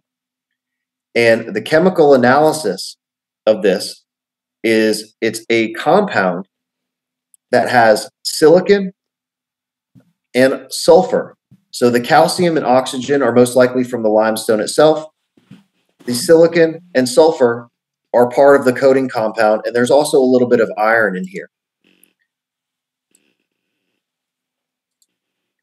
So when investigating the properties of this compound, I discovered another research article by the Royal Society of Chemistry that's describing a process for coating surfaces with a copolymer made from sulfur and dicyclopentadiene. So dicyclopentadiene is a molecule that could be substituted for the silicon dioxide. And so after a simple curing process at 140 degrees C, the material was rendered insoluble and resistant to acids and solvents. So the coating was also repairable with surface scratches removed through the application of heat. So this is, again, the Royal Society of Chemistry that has an ancient lineage that connects directly back to the medieval alchemists that are investigating coating compounds that have very similar chemical composition to the coating compound that was discovered on the red pyramid. And this brings me to this spectacular image that I found on a mural in a hotel dining room in Luxor. And let me describe to your listeners exactly what we are seeing here.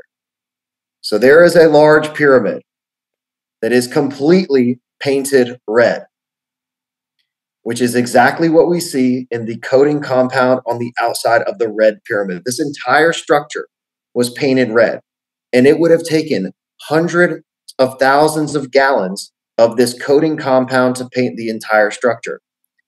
Out in front of this pyramid, there's water and a huge flood and a boat filled with animals. Okay, so now we're talking about the proverbial Great Flood, this cataclysm that brought the Egyptian pyramids out of operation, a cataclysm or a flood of some sort. You see it at the top. I originally thought that this was a cloud floating in front of the pyramid, but if you look at it, the top of the pyramid is actually being blown off to the side, and this is gas escaping out from inside of the structure. So this was in a mural of a hotel dining room. And someone not only had to commission this piece of artwork, but it also had to be approved by someone. You have to imagine the corporate approval chain in a large hotel. Somebody wanted to depict exactly what was going on in this ancient civilization. It's a pyramid, completely red, a bunch of gas escaping out from the inside, and the proverbial Great Flood with a boat full of animals out in front of it. Have you found the artist? So I tried. So I looked and tried to find like a signature somewhere on this mural. And let me tell you, this was one of the strangest things that I have ever seen, because there are a series of these women that were painted on this mural that were like half animal, half creature, kind of reptilian looking, whatever. I try not to get into all this type of stuff, but there was a very strange series of women that were depicted on this mural. And this is in the back corner, like back behind the maitre d' stand. And this is a very small mural, was covering the entire dining room of the hotel. And this little thing was back in the corner.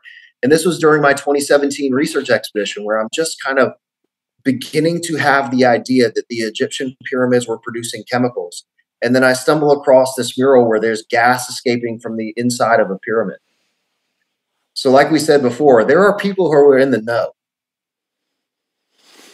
Well, sometimes people don't even know they're in the know. Sometimes these stories stack up in a way that, for an artist, you're always tapping into something that you're not totally aware of where it's coming from. And especially if stories and mythologies converge upon these features, the the real significance may be even lost upon the artists that are creating them at some point. So again, I wonder again, what was the inspiration for this? And again, the corporate approval chain, because before somebody paints a mural on your hotel dining room, you're going to want to see a sketch and know exactly what they're painting on the dining room. And so the protection of the pharaonic burial narrative is super important. So again, who approved this? Who saw the sketches and said, yes, this is exactly what we want in our hotel. This is what we want depicted in the hotel dining room. I found this to be just incredibly unusual.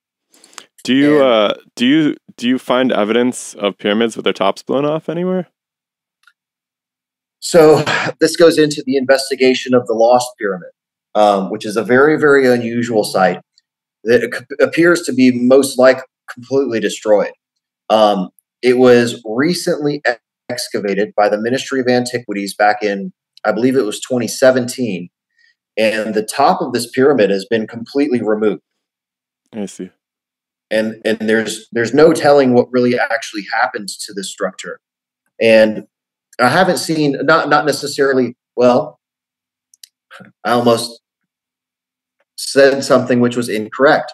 There's a structure called the Headless Pyramid in Saqqara, which they call it the Headless Pyramid because the top of the pyramid is completely missing. And there's no telling what was originally there.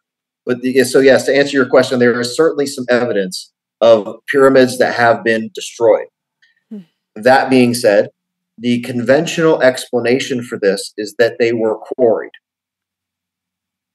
That a later civilization came around, took all of the blocks off very methodically and systematically, removed everything and repurposed it for later constructions, which there's certainly some evidence of this happening.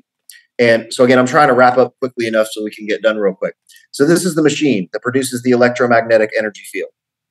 We tested the properties of limestone, black basalt, red granite, and quartzite crystal on this machine. And long story short, I just did a video on my channel discussing the production of ultrasound in the red granite. So the electromagnetic energy flows into the red granite.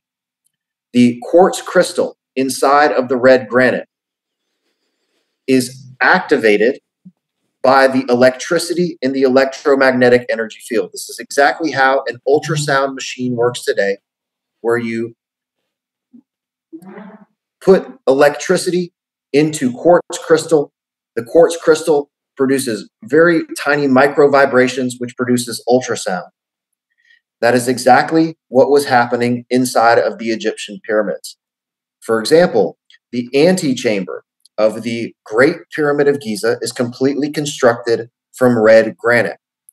It was an acoustic catalyst chamber where the electromagnetic energy was flowing through the limestone into the red granite. The quartz crystal inside of the red granite was producing ultrasound inside of this chamber. As the sulfur dioxide gas gets pulled through the antechamber, it is further oxidized by this acoustic property. It's called sonochemistry, sound chemistry, acoustic catalysts. And these are built into the structures to further convert these chemical reaction process. So your sulfur dioxide is transformed into sulfur trioxide in this acoustic catalyst chamber. And we also, the second experiment that we did, I had him carve pyramid shapes because I wanted to see what happened at the top of the pyramid. Because there's been a lot of speculation about stuff coming out of the top of the pyramids and them being able to transmit energy and this, that, and the other. And I was expecting a huge stream of electricity to shoot out of the top of the pyramid into the copper wire. But that's exactly the opposite of what happened. The discharge. So with the limestone, you'll actually get a discharge of electricity into a copper wire. Limestone is a dielectric material. And it allows a discharge of electricity into a copper wire that's placed in proximity to the limestone itself. But as you go up the top of the pyramid, the discharge disappears completely. And this is because of the lack of surface area at the top of the pyramid. The pyramids are literally designed with the pyramid shape to harness the electromagnetic energy and keep it inside of the structure so that none of it gets dissipated out of the top. It was kind of exactly the opposite of what I expected to happen. Again, I was hoping that there was, a big, huge blast of electricity that shoots up into the copper wire, but it's exactly the opposite of what happened. But it makes a lot more sense that you would want to focus that energy to the inside of the pyramid to facilitate the chemical reactions and not have it dissipate out of the top of the structure. So that, ladies and gentlemen, concludes. So what are we at? Almost 8, 9, 10, almost 4 hours. Yeah, so it's cool stuff. Can we cancel your screen share so we can wrap this down? Oh yeah. So thelandofchem.com. If you want to support the channel, The Land of Chem on YouTube. I have Land of Chem merch. After my appearance on Johanna James' channel, the original first print copies of my book are completely sold out. Reprints are already in the works. It should be ready when it's ready. And I'll also be releasing some very, very rare signed copies of the few copies that are left of the original purple metallic foil and purple orchid paper interior color.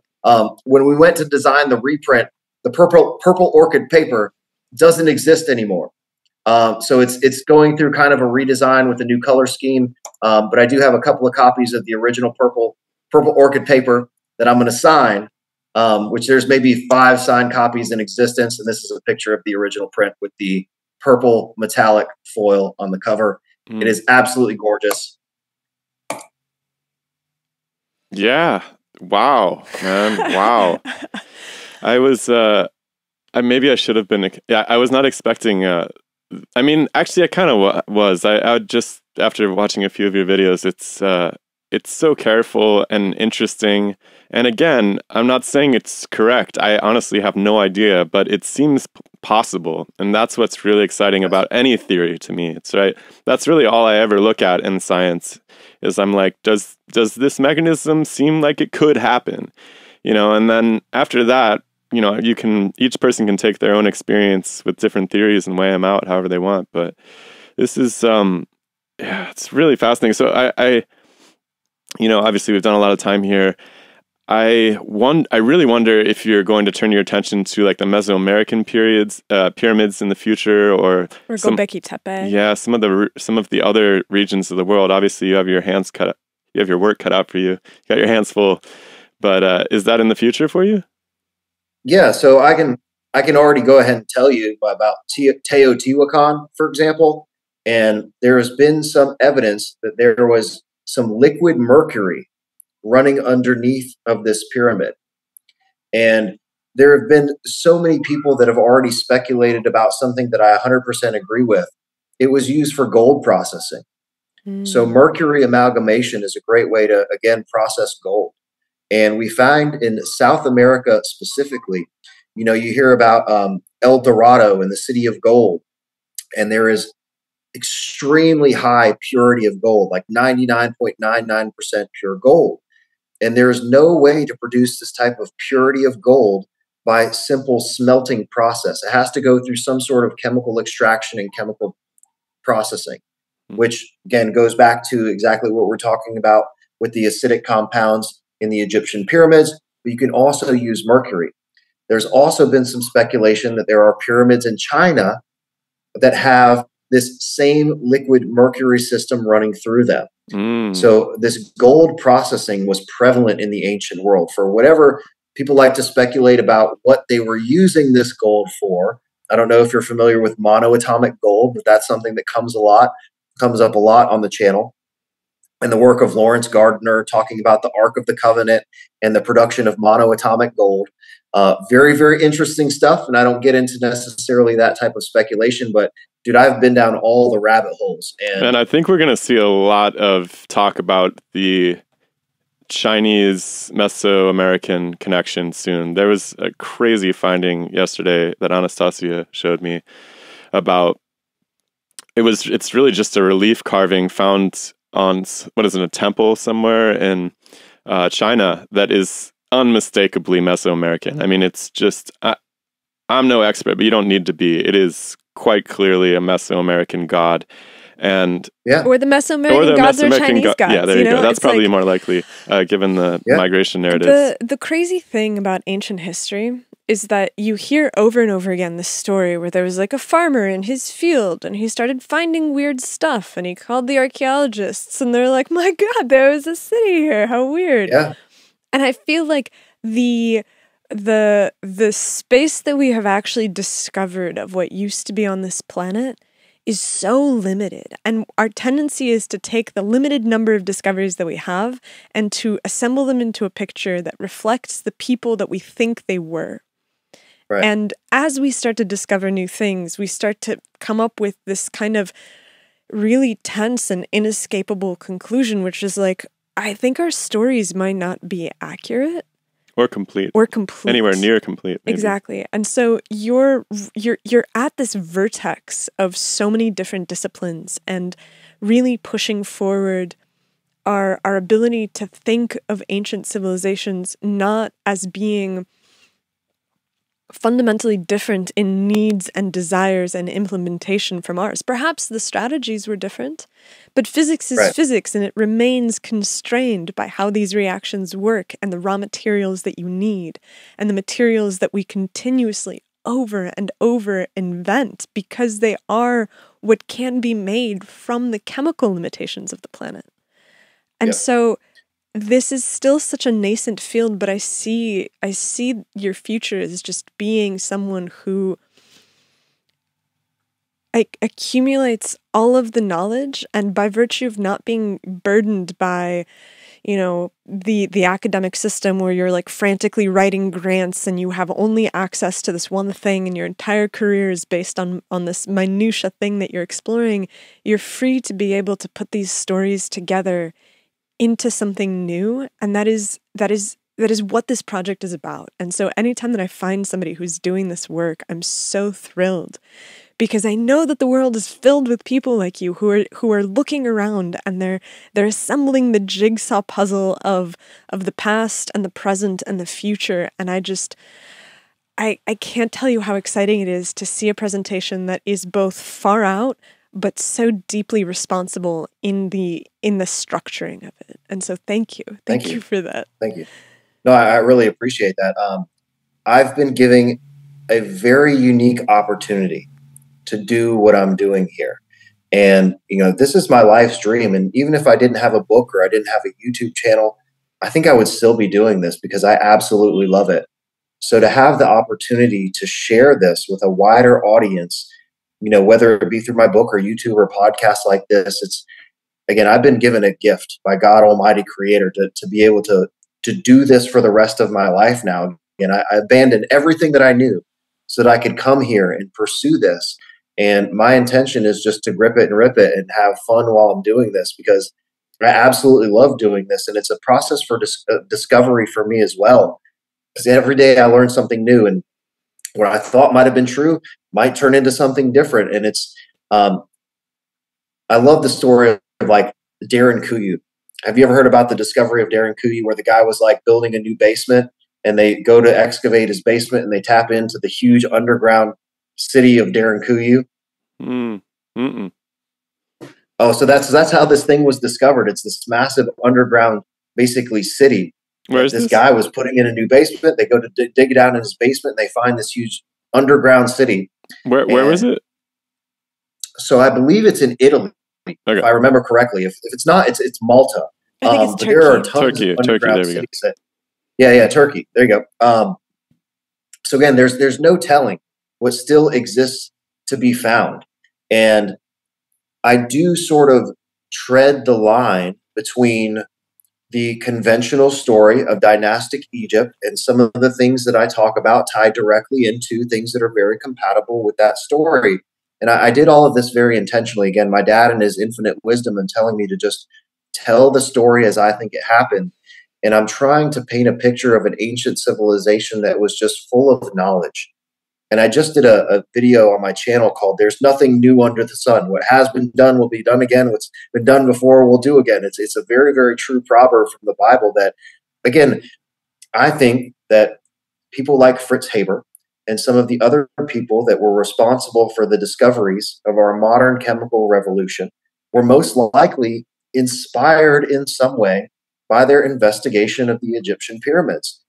Haber could have come on a vacation to Egypt the exact same way that I did, came in here, seen all of this chemical staining, smell of ammonia, came back and applied some of his knowledge of chemical engineering to say, hey, I'm going to build a machine that kind of works the way I think that this thing works. And he put all the pieces together and boom, we're making ammonia.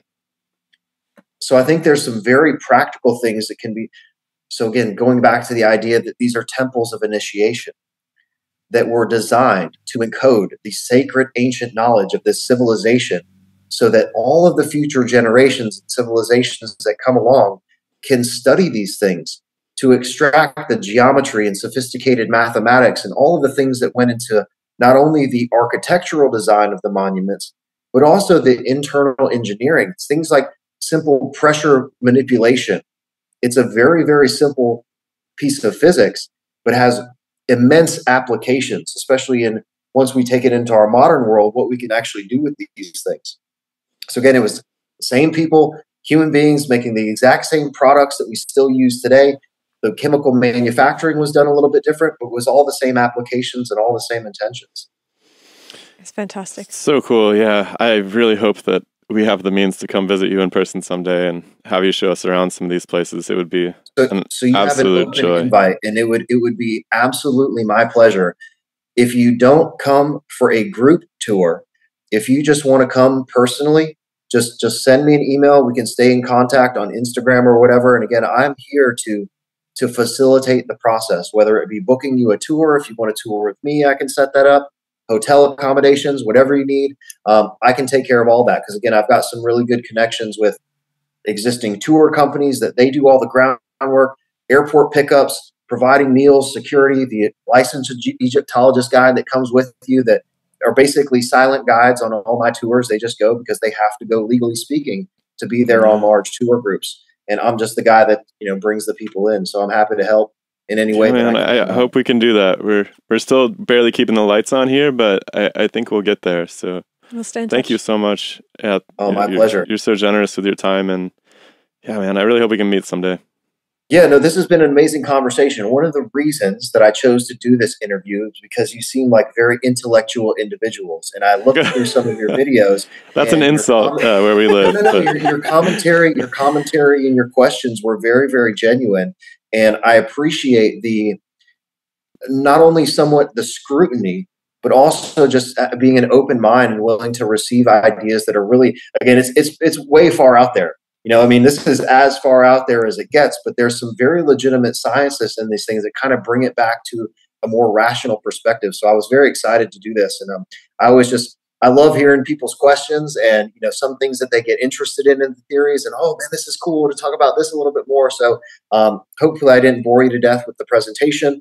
I hope it turns out well for the audio listeners as well, because again, that seeing the diagrams and seeing the staining and all that stuff really helps me to paint the bigger picture, because without seeing the diagrams and knowing the specific engineering of the structures, it's very difficult to describe to just an audio listener. But that's also why I use the diagram, so I can better. I'm sitting here doing it with my hands and stuff like the audio listeners can see what I'm doing. But it was a very good time. Yeah, it was fantastic. We'll definitely talk to you again down the line. We'll see you soon. Sounds good. All right, take care, man. Thank you. Have a good night. Bye. Bye.